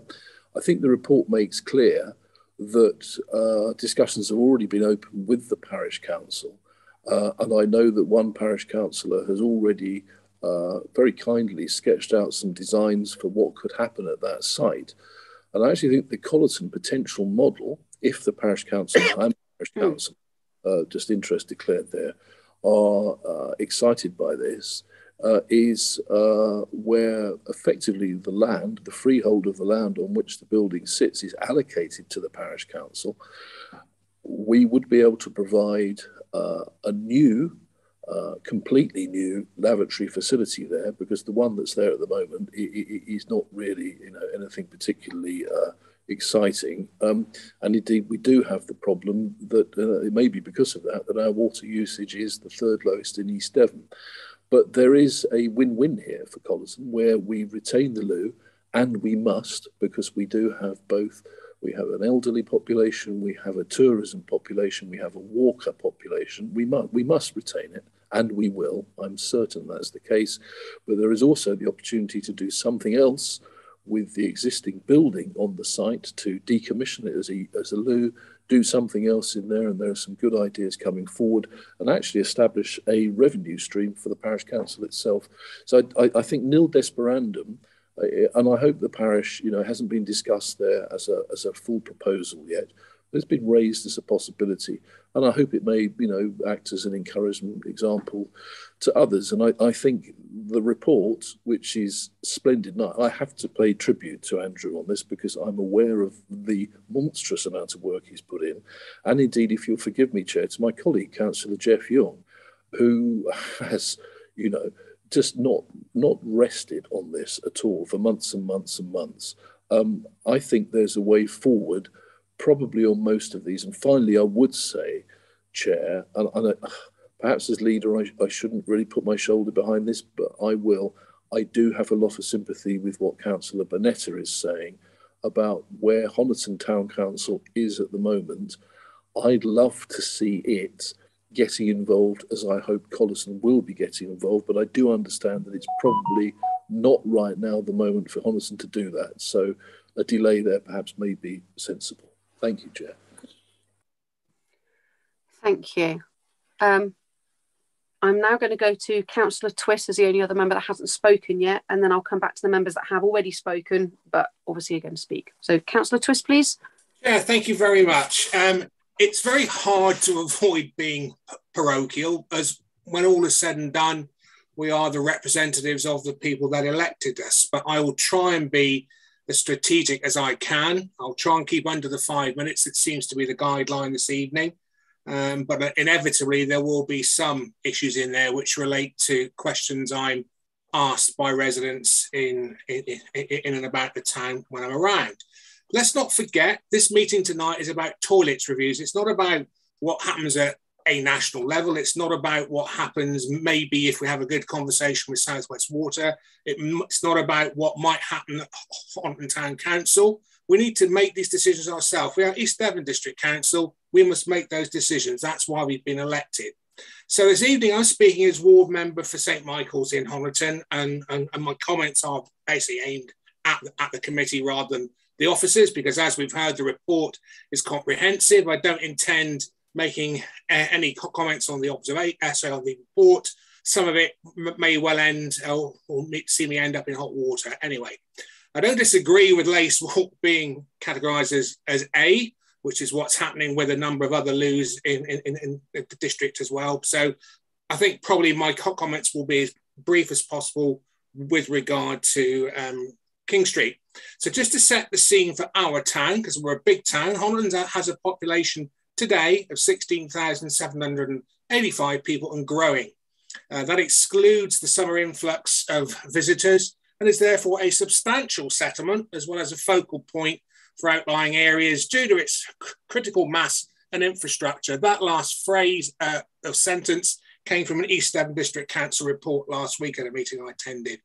Major development is taking place at Hayne Farm and Ottermore Lane that will boost this number significantly. These new homes will bring a significant bump in council tax receipts to EDDC. We have direct access to the A30, A35, close proximity to Exeter, situated on the main London Waterloo to Exeter railway line. The town's high street is recovering from the pandemic, extremely well, I might say, with a host of new businesses opening recently, which makes it an attractive place to visit, but it requires facilities, such as adequate toilet provision to support this economic activity. One of the key principles of the review report went to Cabinet on the 12th of May this year, just for your reference, 2.2 section C said that East Devon will continue to maintain at least one public toilet for each town with a population over 5,000, which is clearly significantly less than 16,785 people as it is today. So do I assume that for every 5,000 people we have a loo, or do I assume that even if the town was 200,000 people, just because it's over 5,000, we have one loo? So that's a little bit ambiguous.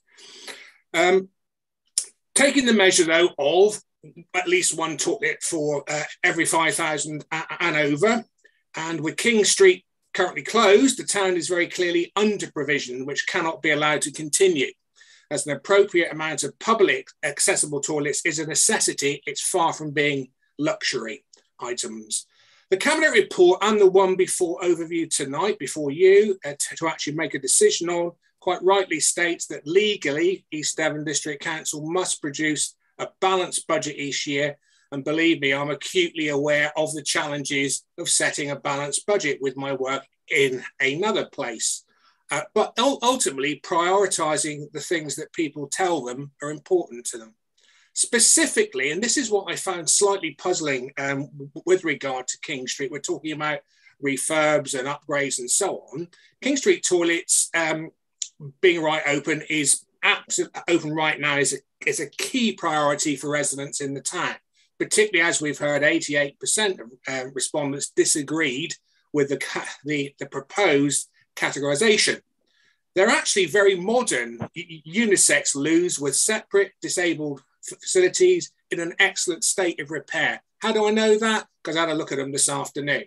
For those reasons alone, they should be categorised as A, particularly when factored into the needs of the town, which are growing on a daily basis. Tonight's report says that in terms of supporting the medium-term financial plan, cuts would need to be made to other services provided by EDDC. And it gives examples, parks, countryside, planning support, etc. But no detail whatsoever is provided on which services or by how much each might have to save to support toilets remaining open, in order that people in East Devon can evaluate for themselves what really is a priority for them, with decisions and recommendations the committee makes tonight being based on the full facts and awareness of the bigger picture. Comment is made in the report that there were few ideas of how to fund the financial gap. Surely this isn't why isn't this why we employ officers, to put forward all the options, not simply rely on lay people to do this? Just got a couple more lines. If I can find my script, bear with me a second. It's not much waffle, Chair. You'll be absolutely thrilled to hear. One example concerning revenue towards the cost of keeping King Street open is where EDDC, as we've heard kind of this evening, is proposing spending in the town a non-ring-fenced 60,000 quid to upgrade a play park, which isn't necessary for a variety of reasons due to good provision across the town.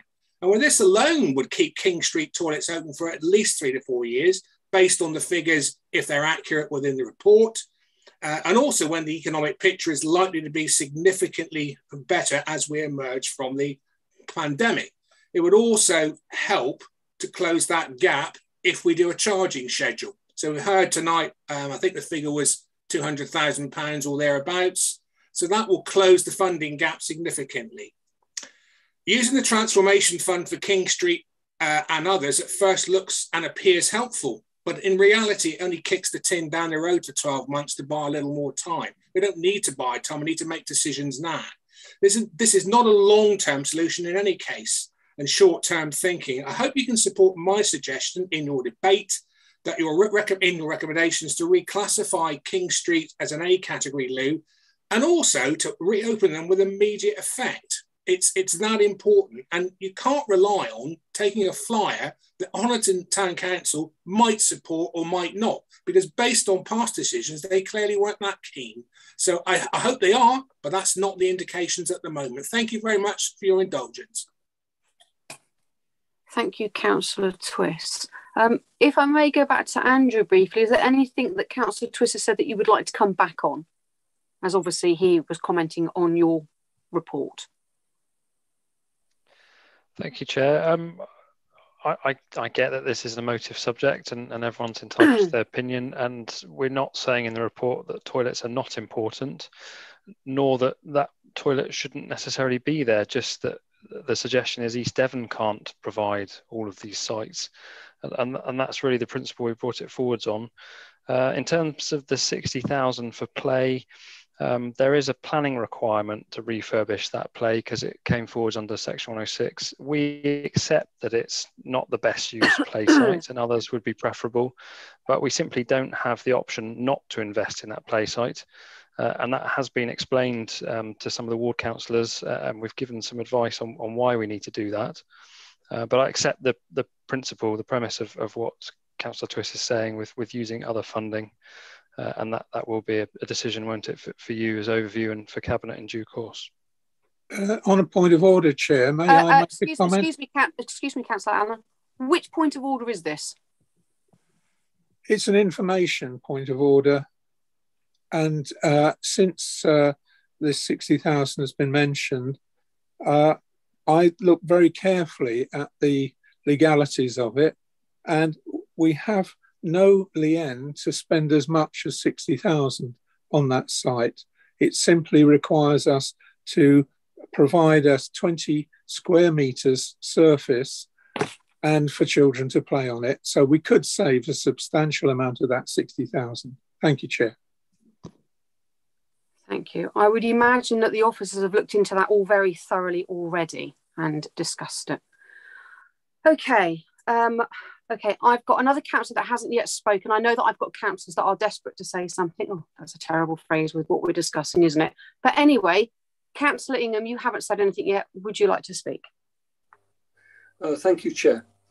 For as long as this council's existed, there's been a public expectation for public toilet provision within the district, and we've always met that. If that were to change, make no mistake, we will be disappointing the people we serve. Over the last 20 years, this has kept cropping up as a cost-saving exercise. We don't have to do this. That's correct, we don't. But the public certainly want us to, and some members of the public, I suggest, need us to make this provision. I see the extensive report continues to sanction this offload. It's changed over the years, I note. Yes, some of this should be now to a lower tier in local government, and I'd suggest those parish councils and town councils are in a weaker position to sustain that provision instead of us. And you're creating a more difficult task for them. And I suggest their ability to provide the appropriate quality of service is going to be far weaker than our ability to do so. So I say there's a moral question whether we should be trying to offload that responsibility to a lower tier of local government, in my opinion.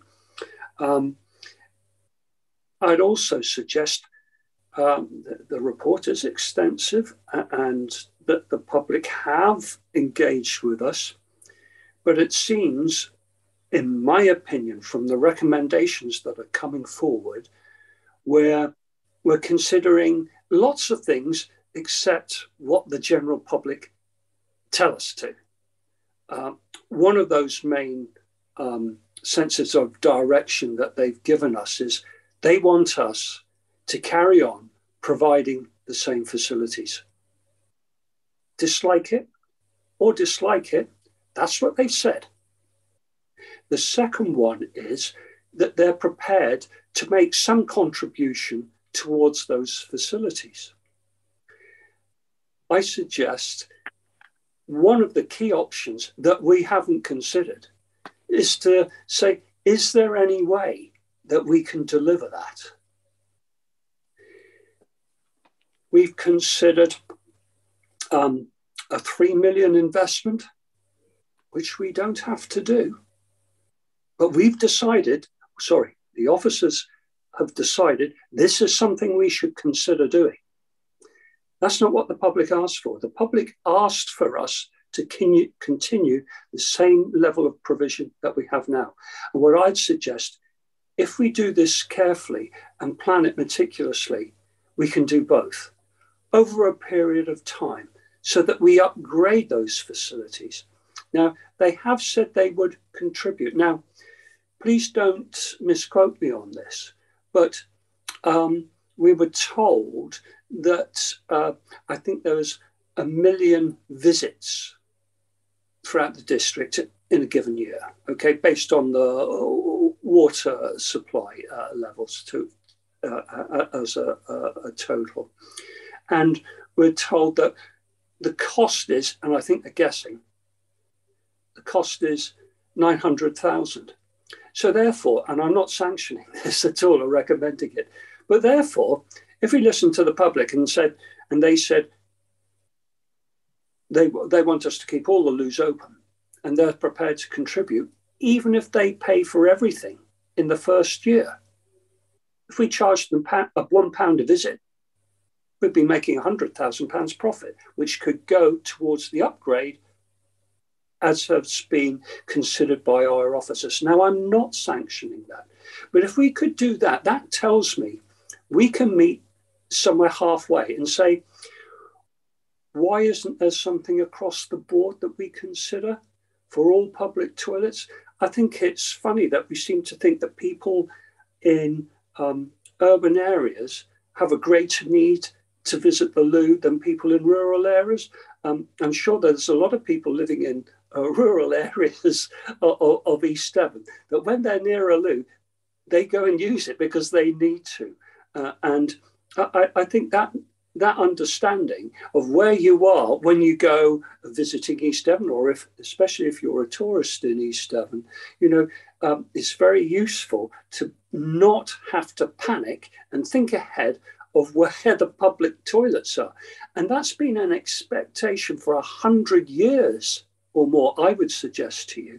And where those public toilets, we've had 100 years to work out where they should be. And that's where they are. So I'm loath for us to not listen to what the general public have told us in their responses. And I think we should think very carefully before ignoring their requests. Thank you, Chair. Thank you, Councillor Ingham. Okay, I would suggest, as we've been going for 2 hours now, we have a 5-minute rest break. When we come back, I've got 3 councillors that aren't on overview committee that would like to speak. And in order, they will be Councillor Moulding, Councillor Faithful and Councillor De Sarum. And then I have 3 members that are in overview that will be speaking. And that will be Councillor Young, Councillor Gazard and Councillor Miller.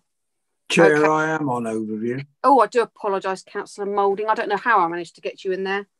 I do apologise. That's why I haven't come in yet, because I was expecting you to ask all those outside of overview to speak first, and you've been inviting members of the overview committee to speak prior to all the non-members having their say. No, the only ones that have spoken are the ones that were coming back on questions that they were pulled into. Apart from that, they've had to wait their turn. Okay, so I apologise. It will be Councillor Faithful first, then Councillor De Sarum, and then it will be yourself, Councillor Moulding, as you haven't spoken yet. Okay, so Henry and Wendy, is it okay if we have a 5-minute rest break for those members that require it? Yep, I'll put the slide up.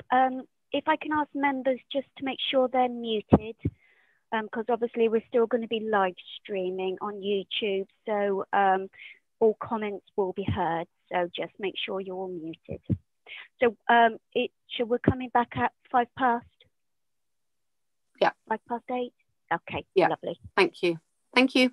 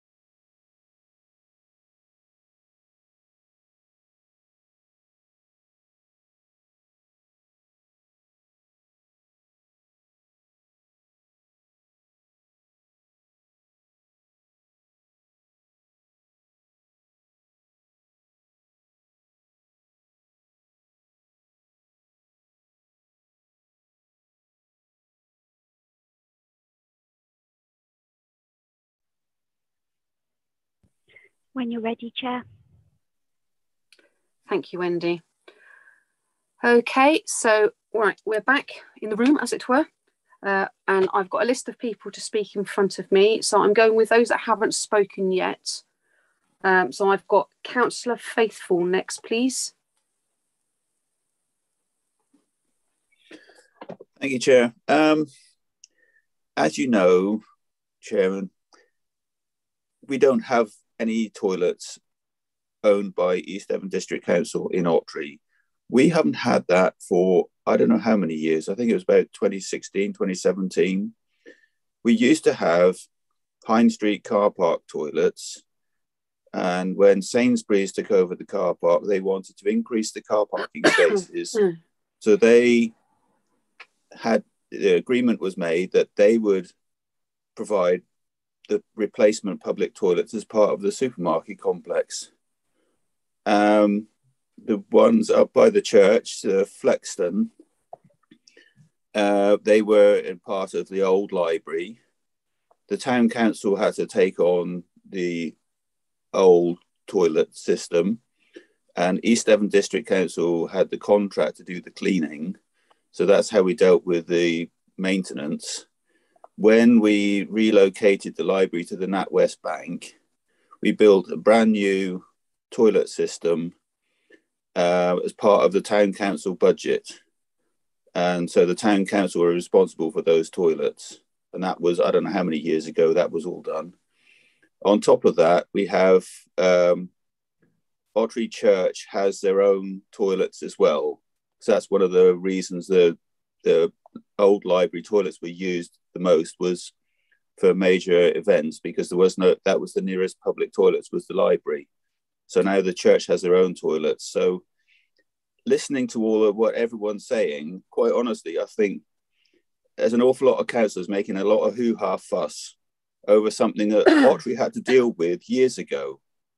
And really, I think, you know, there's no reason why parish councils can't take this on and take the contract if East Devon maintained a contract to maintain the toilets, exactly what Ottery used to do. I'm not quite sure what we do now. I probably need to check with that. But, you know, I wasn't going to say anything because of the very reason that Ottery hasn't got any toilets anyway. But I think you really need to wake up and, you know, look at yourselves, at your own parish councils and town councils, and deal with your own problems, because you're the one councils, the parish councils and the town councils have a budget where you have no limit to how much you can increase your precinct each year. It's the one council that can do that. So you're the ones, the parish councils and town councils are the ones who can afford to deal with this financially. Thank you, Chair. Thank you, Councillor Faithful. I think you made some very valid points there. Thank you. Okie dokes. So I know Councillor Moulding hasn't spoken yet, but as he pointed out to me earlier, quite rightly, he is actually on overview. So I'm going to go to Councillor De Saram first, who isn't on overview, and then I'm going to come in. So after Councillor De Saram, it's yourself, Councillor Moulding, okay? Councillor De Saram. Yeah. Oh, thank you very much, Chair. I appreciate this opportunity. I recognise that we must take the public with us on this journey, and I'd like to ask or recommend to the committee that before we making a final decision on the officer's recommendations, that further investigations are made.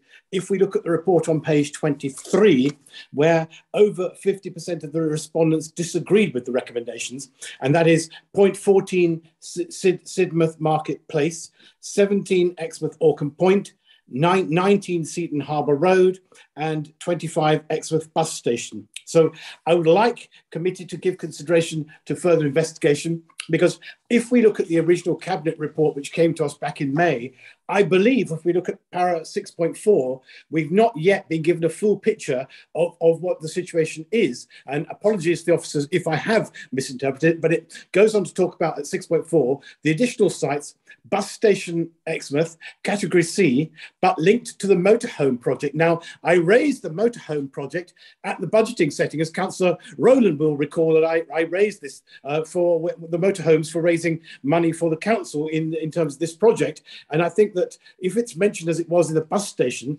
I really think, and it then also goes on to talk about Harbour Road. So I think I'd like to ask the members of Overview if they could possibly consider deferring this for further decision to be made on those particular items where the public was over 50%, because I think that way we would have done our due diligence on the matter, because it's very important for the public to understand that we didn't just go ahead and rush in to deal with it without further consideration. So that's my proposal to the committee, that we look at those 4 areas within East Devon, as you quite rightly pointed out, Chair, and I hope that that finds favour with a member of the committee to go forward as a recommendation, not to stop the project, but merely to pause it so that proper data can come forward, because if the motorhome project came forward, then that may be a different situation for the Exmouth bus station to look at. So thank you very much for that, Chair, and I appreciate your time tonight. Thank you, Councillor Dosan. Councillor Mouldy, if you just wait just one moment, I've just realised that Councillor Young has also got his hand up and is also not on Overview. So this is where it gets confusing, because everybody's on so many different things. I'm kind of like, oh. So if you don't mind, I'll let Councillor Young speak first, as he's not on Overview. Then when I come into Overview, Councillor Mouldy, you'll be the very first person I call. Excellent. Councillor Young. Thank you. I just want to come back as speaking as a ward councillor rather than portfolio holder. My ward is Lympstone and Woodbury. They both have got loos. They both pay for them themselves. And Woodbury is looking at knocking them down and making better use of them, and still providing a toilet there. Then you've got places like Cranbrook, haven't got toilets. Ossory, haven't got toilets. So I hate to use this word, but it's now levelling up. We've got various towns and villages that don't have any loos, and some of those villages, now there's another 6 villages that pay for their own loos. So those residents are paying once in for their parish, and also paying through their rates for loos in other places. And I accept that town centres need loos, and beaches certainly need loos. But you need to bear in mind that some towns are contributing quite heavily for this purpose, and they pay again with their precept. Thank you. Thank you, Councillor Young. Okay, Councillor Moulding, go for it. Hey, thank you very much, Chair. And I'm going to say a few words, and then, as I understand, Councillor Miller has put forward a recommendation. I shall be putting forward an amendment to that recommendation. So just to start with, I'd like to thank Andrew Hancock for his very thorough report. But in no fault of Andrew's, but the cost assessments can be rather confusing. And I don't know that we really know what each toilet costs. And it's very difficult to assess that. And it's been done by water usage and so on. But as far as I am aware, Chair, I don't know that the public has ever told us that we should close our toilets. And in fact, I think Andrew Hancock in his report said, in one of his favourite expressions was, why should we want to not find a way to use our toilets as we do now? And that's what the public seem to want. We are all aware that you don't get something for nothing. And that's pretty obvious. And 56% agreed that they would pay to access toilets. Therefore, I would wish to suggest that a charge should be made for using our toilets. We always used to call it spending a penny. In 1973, a penny, which you used to pay for using toilets, or I used to in 1973, would now be worth £1. So that would be £1 for using your toilets if you were spending a penny as you were in 1973. Now, I'm not suggesting that a charge of £1 would be appropriate, but I would recommend to Cabinet, and this is my recommendation, that a charge for the use of our toilets should be made and calculated in such a way as to cover the cost of retaining and upgrading our toilets. And that's my amendment. I'd like to second that. Thank you. And just to complete what I am saying, if, for instance, a million users use our toilets and they all paid 20 pence each, not a huge amount to pay, that would bring in £200,000 worth of revenue. So it could be more, it could be whatever the Cabinet decide. But that's my amendment, and I'll repeat that, Chair, that I would recommend that a charge for the use of our toilets should be made and calculated in such a way as to cover the cost of retaining and upgrading our toilets. Thank you very much. Can I just clarify, Councillor Moulding, is that an amendment to Councillor Miller's original recommendation? Well, there was one, that's the only recommendation we've had up to now. So mine is either a further recommendation or a different recommendation, but the usual way of doing things is that following a recommendation, there is then an amendment, and mine is an amendment. No, that's fine, but I'm assuming... Yeah, please do carry on. So I think what Councillor Moulding's advocating is that recommendation 4, as Councillor Miller read out, is effectively revised so that instead of saying and considers carefully both the price of entry, it will then read something along the lines of the charge for the use of our toilets such should charge should be made and calculated in such a way. So if you'll give me a minute, if I rephrase number 4 just to accommodate the amendment and see whether Councillor Moulding and Councillor Ingham are happy with that. But the remainder of Councillor Miller's proposal will sit as was. So when we get to voting on the amendment, obviously I'll read it out in full for you. Thank you. Much appreciated. Okie dokes. So I now have, she says, looking at the hands in front of her, I believe, Councillor Gazzard, Councillor Miller and Councillor Woodward, and then the debate is going to be over and we will go to recommendations. Okay, so Councillor Gazzard, please. Thank you, Chair. And you would expect me to back for my hometown of Exmouth. We are the largest town in East Devon, and we do have, I think, the most toilets in Exmouth, and rightly so, because all our toilets are used. I do question how the costings, the water uses was done. And I think it needs to be redone now that the toilets are being used. But I'd just like to give a little bit of background. I think over the last 15 years in Exmouth, we've already lost 4 toilets due to one reason and another. That is down the Grove, on the seafront, and Litlam and Mona Island that were all closed, I think, maybe over the last 15 years. But trying to be positive, and we've heard tonight from Andrew and other people that there may be some interest from businesses that would be prepared to take some of these toilets on, which I welcome. I must say, I do welcome that. But what I do question, Chair, is that we had the same offer when we had a brand new hotel on Exmouth Seafront, where some people will remember that we had first-class toilets on that piece of land. And the agreement was that the hotel would provide public toilets for people to use. On the day of opening, that was reneged on.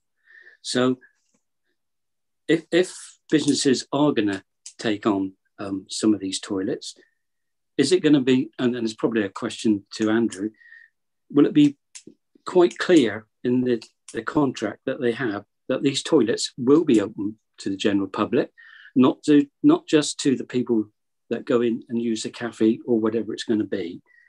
And will there be clear signage put on these cafes or other businesses, what they're going to be, that general public, if they're walking by, can go and use it? But I really welcome the news that there are some people that are interested in taking on these facilities. But I'd just like to have that for clarification because of what's happened in the past. Thank you. Andrew, is that something you feel you need to come back at this precise moment? If you want me to, Chair, I can quickly. Yes, that would be great. Thank you. So just to cover that off, Councillor Gazzard, what we're suggesting is that when we market these, we would market them on a leasehold basis initially and constrain those mitigations from the report into the lease conditions. So that we would be talking about better wayfinding signage, access to non-customers definitely. There would be a limitation to what we could control, for example, opening hours, and it is based on interested bids coming back. If no bids of interest came back with those leasehold obligations in, then we would have to look again. And I think Councillor Miller touched on that earlier. But if they didn't uphold those leasehold conditions that we put in there, then we could forfeit the lease, or they would forfeit the lease, I should say. Could I just come back, please, Chair? You may, yes. Thank you for that, Andrew. What I did mean to say, I've just looked at my piece of paper I wrote on, is that I do think that the bus station has to be a category A, not a category C, because it is so widely used day and night. So I would like to see that recategorised, please. Okay, thank you, Councillor Gazzard. Okay, I now have Councillor Miller and Councillor Woodward, the last two speakers. Councillor Miller, please. Thank you, Chair. I firstly wanted to say how much I agree with Councillor Faithful. I think he made the best speech of this evening so far on the fact town and parish councils are actually more empowered than this council to continue to deliver these services for all of the reasons that he stated. It's also more democratic because Cranbrook and Ottery, for example, don't have loos. So the taxpayers there are paying for loos in other areas their residents don't use. On Councillor de Sarum's suggestion, in my view, we cannot defer this. We have to focus on our statutory responsibilities that are increasing. Now, the term parochialism, parochial, has been used a lot tonight, and the English dictionary definition of it is having a limited outlook or narrow scope. Councillor Bonetta, in my view, is not parochial in the slightest, because he's very fairly balancing the needs of his area against the wider needs of the district. That's why his recommendation was so reasonable and I believe credible, and I brought it into, I seconded it and brought it into my list of recommendations. Under this recommendation, the Honiton toilets would be reopened with immediate effect, I believe, for 2 years, whilst future arrangements can be made. By contrast, Councillor Twiss's comments were parochial in the dictionary definition of the word and typically uninformed. Councillor Allen mentioned that the previous administration were not perfect at maintaining public toilets. That's an understatement. The former Conservative administration let the loos become dilapidated whilst never ever raising council tax. His party nationally and locally have created this unacceptable situation. Therefore, Councillor Twiss's comments about this not being connected with the national picture are frankly laughable, and it would be funnier if it wasn't so terrifying that he's the Cabinet Member for Finance, and I believe he knows this situation full well, which brings me on to a final recommendation that I think is very important, and Councillor Bonetta will be supporting me on this. We need to write to the Secretary of State for Housing, Communities and Local Government to request that he lobbies the Treasury for a fund be created to help councils further invest in public toilet provision and to make toilets a mandatory rather than discretionary service, given their positive role in ensuring people with health issues can live their lives to their full potential. Thank you very much, Chair. Thank you, Councillor Miller. Yeah, I'm happy to add to that. Add that to the things I'm seconding. Thank you. Okay. Did you get that, Henry? I've already got that one. Thank you. Yeah. Excellent. Thank you. Okay, we have one more speaker, and that's Councillor Woodward, and then we will be going to the votes. Okay, thank you. Councillor Woodward. Thank you, Chair. Just very briefly, just to say that it was a very good report. I thought it was well balanced, speaking as a district councillor. I don't have any toilets in my ward, although I have some adjacent to me. But I think we need to make a big effort as councillors on sections B and C, categories B and C. I think there's some exciting possibilities there, particularly now at the Duck Pond in Exmouth. And we can have actually better facilities where they're combined with community cafes and hubs and other operations like that. So I think there's a lot to be gained from this report and the proposals. And I think we are taking into account all the residents as a whole by taking this forward. Thank you. Thank you, Councillor Woodward. Right, okay, so we're probably aware of the fact that Councillor Miller has put forward 4 recommendations. Henry, was it at the last count? 6. 6, and I thought it was more than that. Okay, so I think we probably, Henry, how do you think is the best way to do this? We vote on them individually or together, or? No, can I just clarify with Councillor Moulding that the amendment that he would be proposing sits with the wording that I've come up with. So I'm obviously will come back to the individual recommendations a bit, but this was recommendation 4, which was establishing the principle of charging for category A toilets and considers carefully both the price of entry, the choice of private partners and the option for using cash. So that was as written. With Councillor Moulding's amendment, I would suggest it reads, establishes the principle of charging for category A toilets, such charges to be made and calculated so as to cover the costs of their refurbishment and retention, together with careful consideration of the choice of private partners and the options of using cash. Is Councillor Moulding happy with that as the amendment to the original proposal? Yes, I'm happy with that. Thank you. So, Chair... You need to check with my seconder. Yes, Councillor Ingham, are you happy with that? Okay. I think I'm happy to incorporate it, Henry, because it's very similar to what we've already stated. Councillor Bonetta, what do you think? Yeah, nodding. It's pretty much exactly the same. So I just don't feel. But I wouldn't be including the section about lobbying government, etc. All right. Well, we've got a slight problem then, Councillor Moulding, because your motion, your amendment, if that's the only element of the amendment, so if that's the only element you're proposing, it's going to negate the rest of the motion. So I think your amendment's going to have to be incorporated into 4. But I think if there's going to be a disparity on voting for all or nothing, Chair, I think you're going to have to take them individually. Okay, that's fine. If everyone's happy with that, we'll take them individually. So obviously, Henry, we've got the recommendations that originally came in, but they are now superseded by the recommendations that were done this evening. Yes, the only question I've got, I think, if I may, is whether or not there needs to be a recommendation from the Overview Committee to Cabinet in relation to the use of the Transformation Fund. I mean, it's not necessary for Overview to express a view on it, but that was probably the one recommendation that remains outstanding, I think. So I guess it's 3, wasn't it? Yeah, but otherwise Cabinet will effectively have to consider that anyway. Okay, yeah, because I mean, as you say, Cabinet are going to have to consider that either way, aren't they? Whether we So I think if Councillor Overview are happy, I'm getting so confused. If Overview are happy, we will go for the individual recommendations. If Henry's happy to read those out for us for clarification, because I don't want somebody at a later date to turn around and say that's not what I voted for. Are you happy with that, Henry? Certainly, Chair. Sorry, and I hope I won't keep doing this. The other aspect is just, I mean, there is some conflict in them in the sense one talks about resolving, and I had thought that the intention would be for all of these to be recommendations to Cabinet. Yeah, they are all. Yeah. Okay. So I think in that case, if you can just give me a moment as I'm going through them, but number 1 then will be request that more detailed water usage data for toilets EDVC own and that toilets are more regularly assessed so they can be broken down to show how popular toilets are at certain points of the day or year.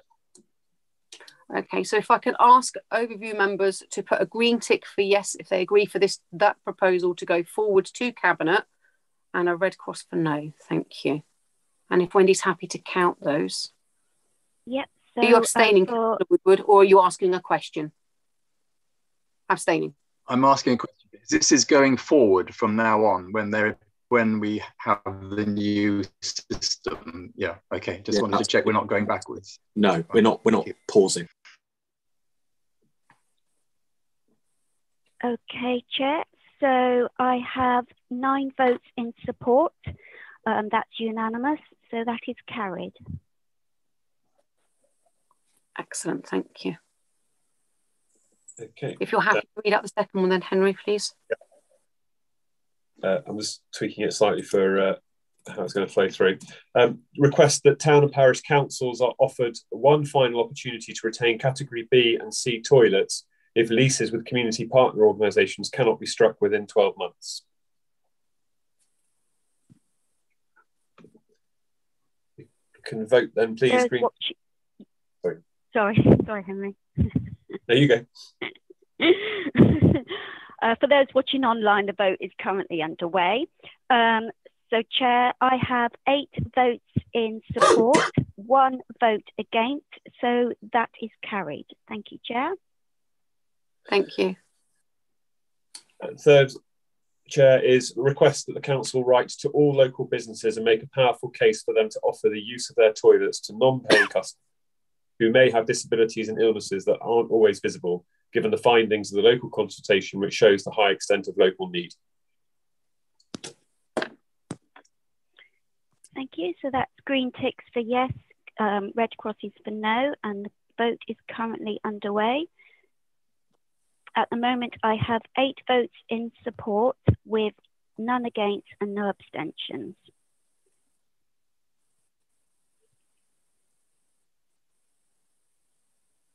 Happy for me to read 4, Chair? Yes, please. Thank you. The number 4 was establishes the principle of charging for category A toilets, such charges to be made and calculated so as to cover the cost of their refurbishment and retention, together with careful consideration of the choice of private partners and the option of using cash. Again, the vote is currently underway.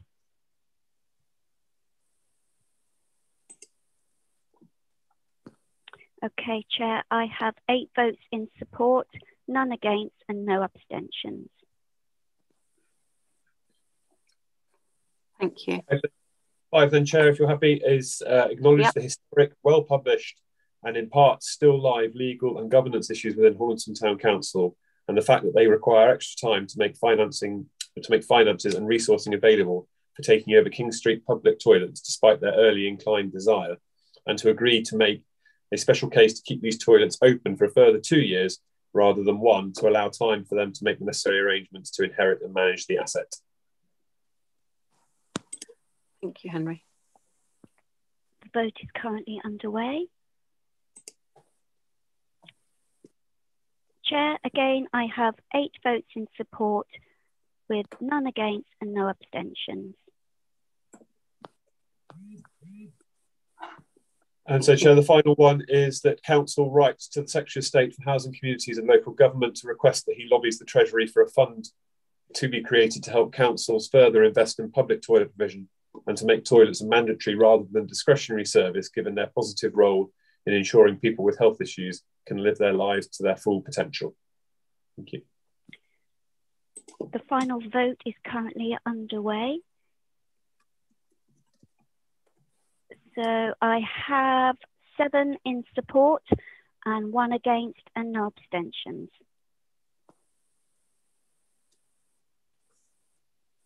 Two against, Wendy. Oh, apologies. Yep. So it's 7 in support, 2 against. Thank you, Councillor Miller. Thank you, Wendy. And thank you, Henry. Okay. Okay. I can confirm that this report and its recommendations contained therein, well, it's not their recommendations, it's the recommendations that were done this evening overview, are recommended to Cabinet. And obviously this will then be discussed further at Cabinet. So if anybody's got any extra questions or queries, feel free to raise them at Cabinet. Councillor Ranger and Councillor Woodward, you both have your hands up. Can I ask you, Councillor Woodward? Well, do we not have to vote on the report in the recommendation? The recommendation in the report, rather. Well, we did discuss that briefly earlier, didn't we, Henry? When we said that they would have to review that at Cabinet anyway. So, to be honest, it wouldn't make any difference whether we recommended it or not. They will be reviewing it at Cabinet either way, won't they, Henry? Yeah, so the recommendation that's come forward is effectively not override. It supersedes the recommendation that's in the report. It was for overview to decide whether it wanted to seek to include recommendation about considering transformation. I'll be honest, Chair, that if members now want to include that as a further recommendation, that was within your gift to agree. Is that what you would prefer to do, Councillor Woodward? What is? If it's going ahead anyway, then no, but I don't want to add extra time. It just seemed to me that there's a recommendation. We haven't said yes or no for that going forward. So. No, that's fine. Councillor Ranger, was that your question as well?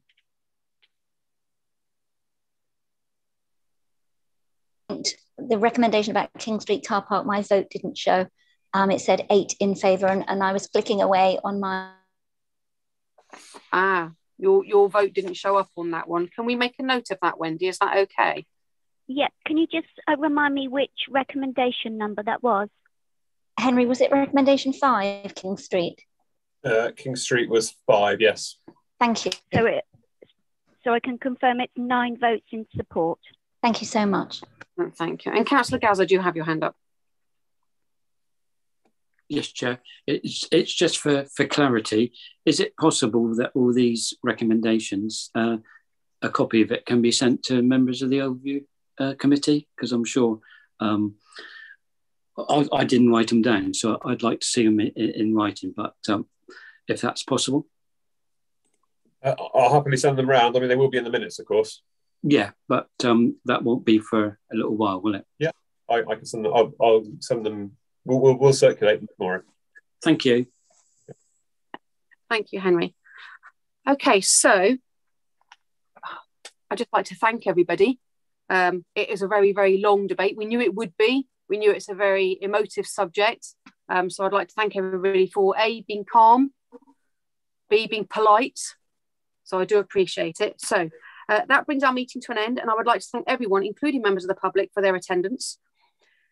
Members, can I remind you that until the Democratic Services team confirm that the live streaming recording has stopped, you can still be seen and heard, and any comments may be recorded. Thank you, Vicky.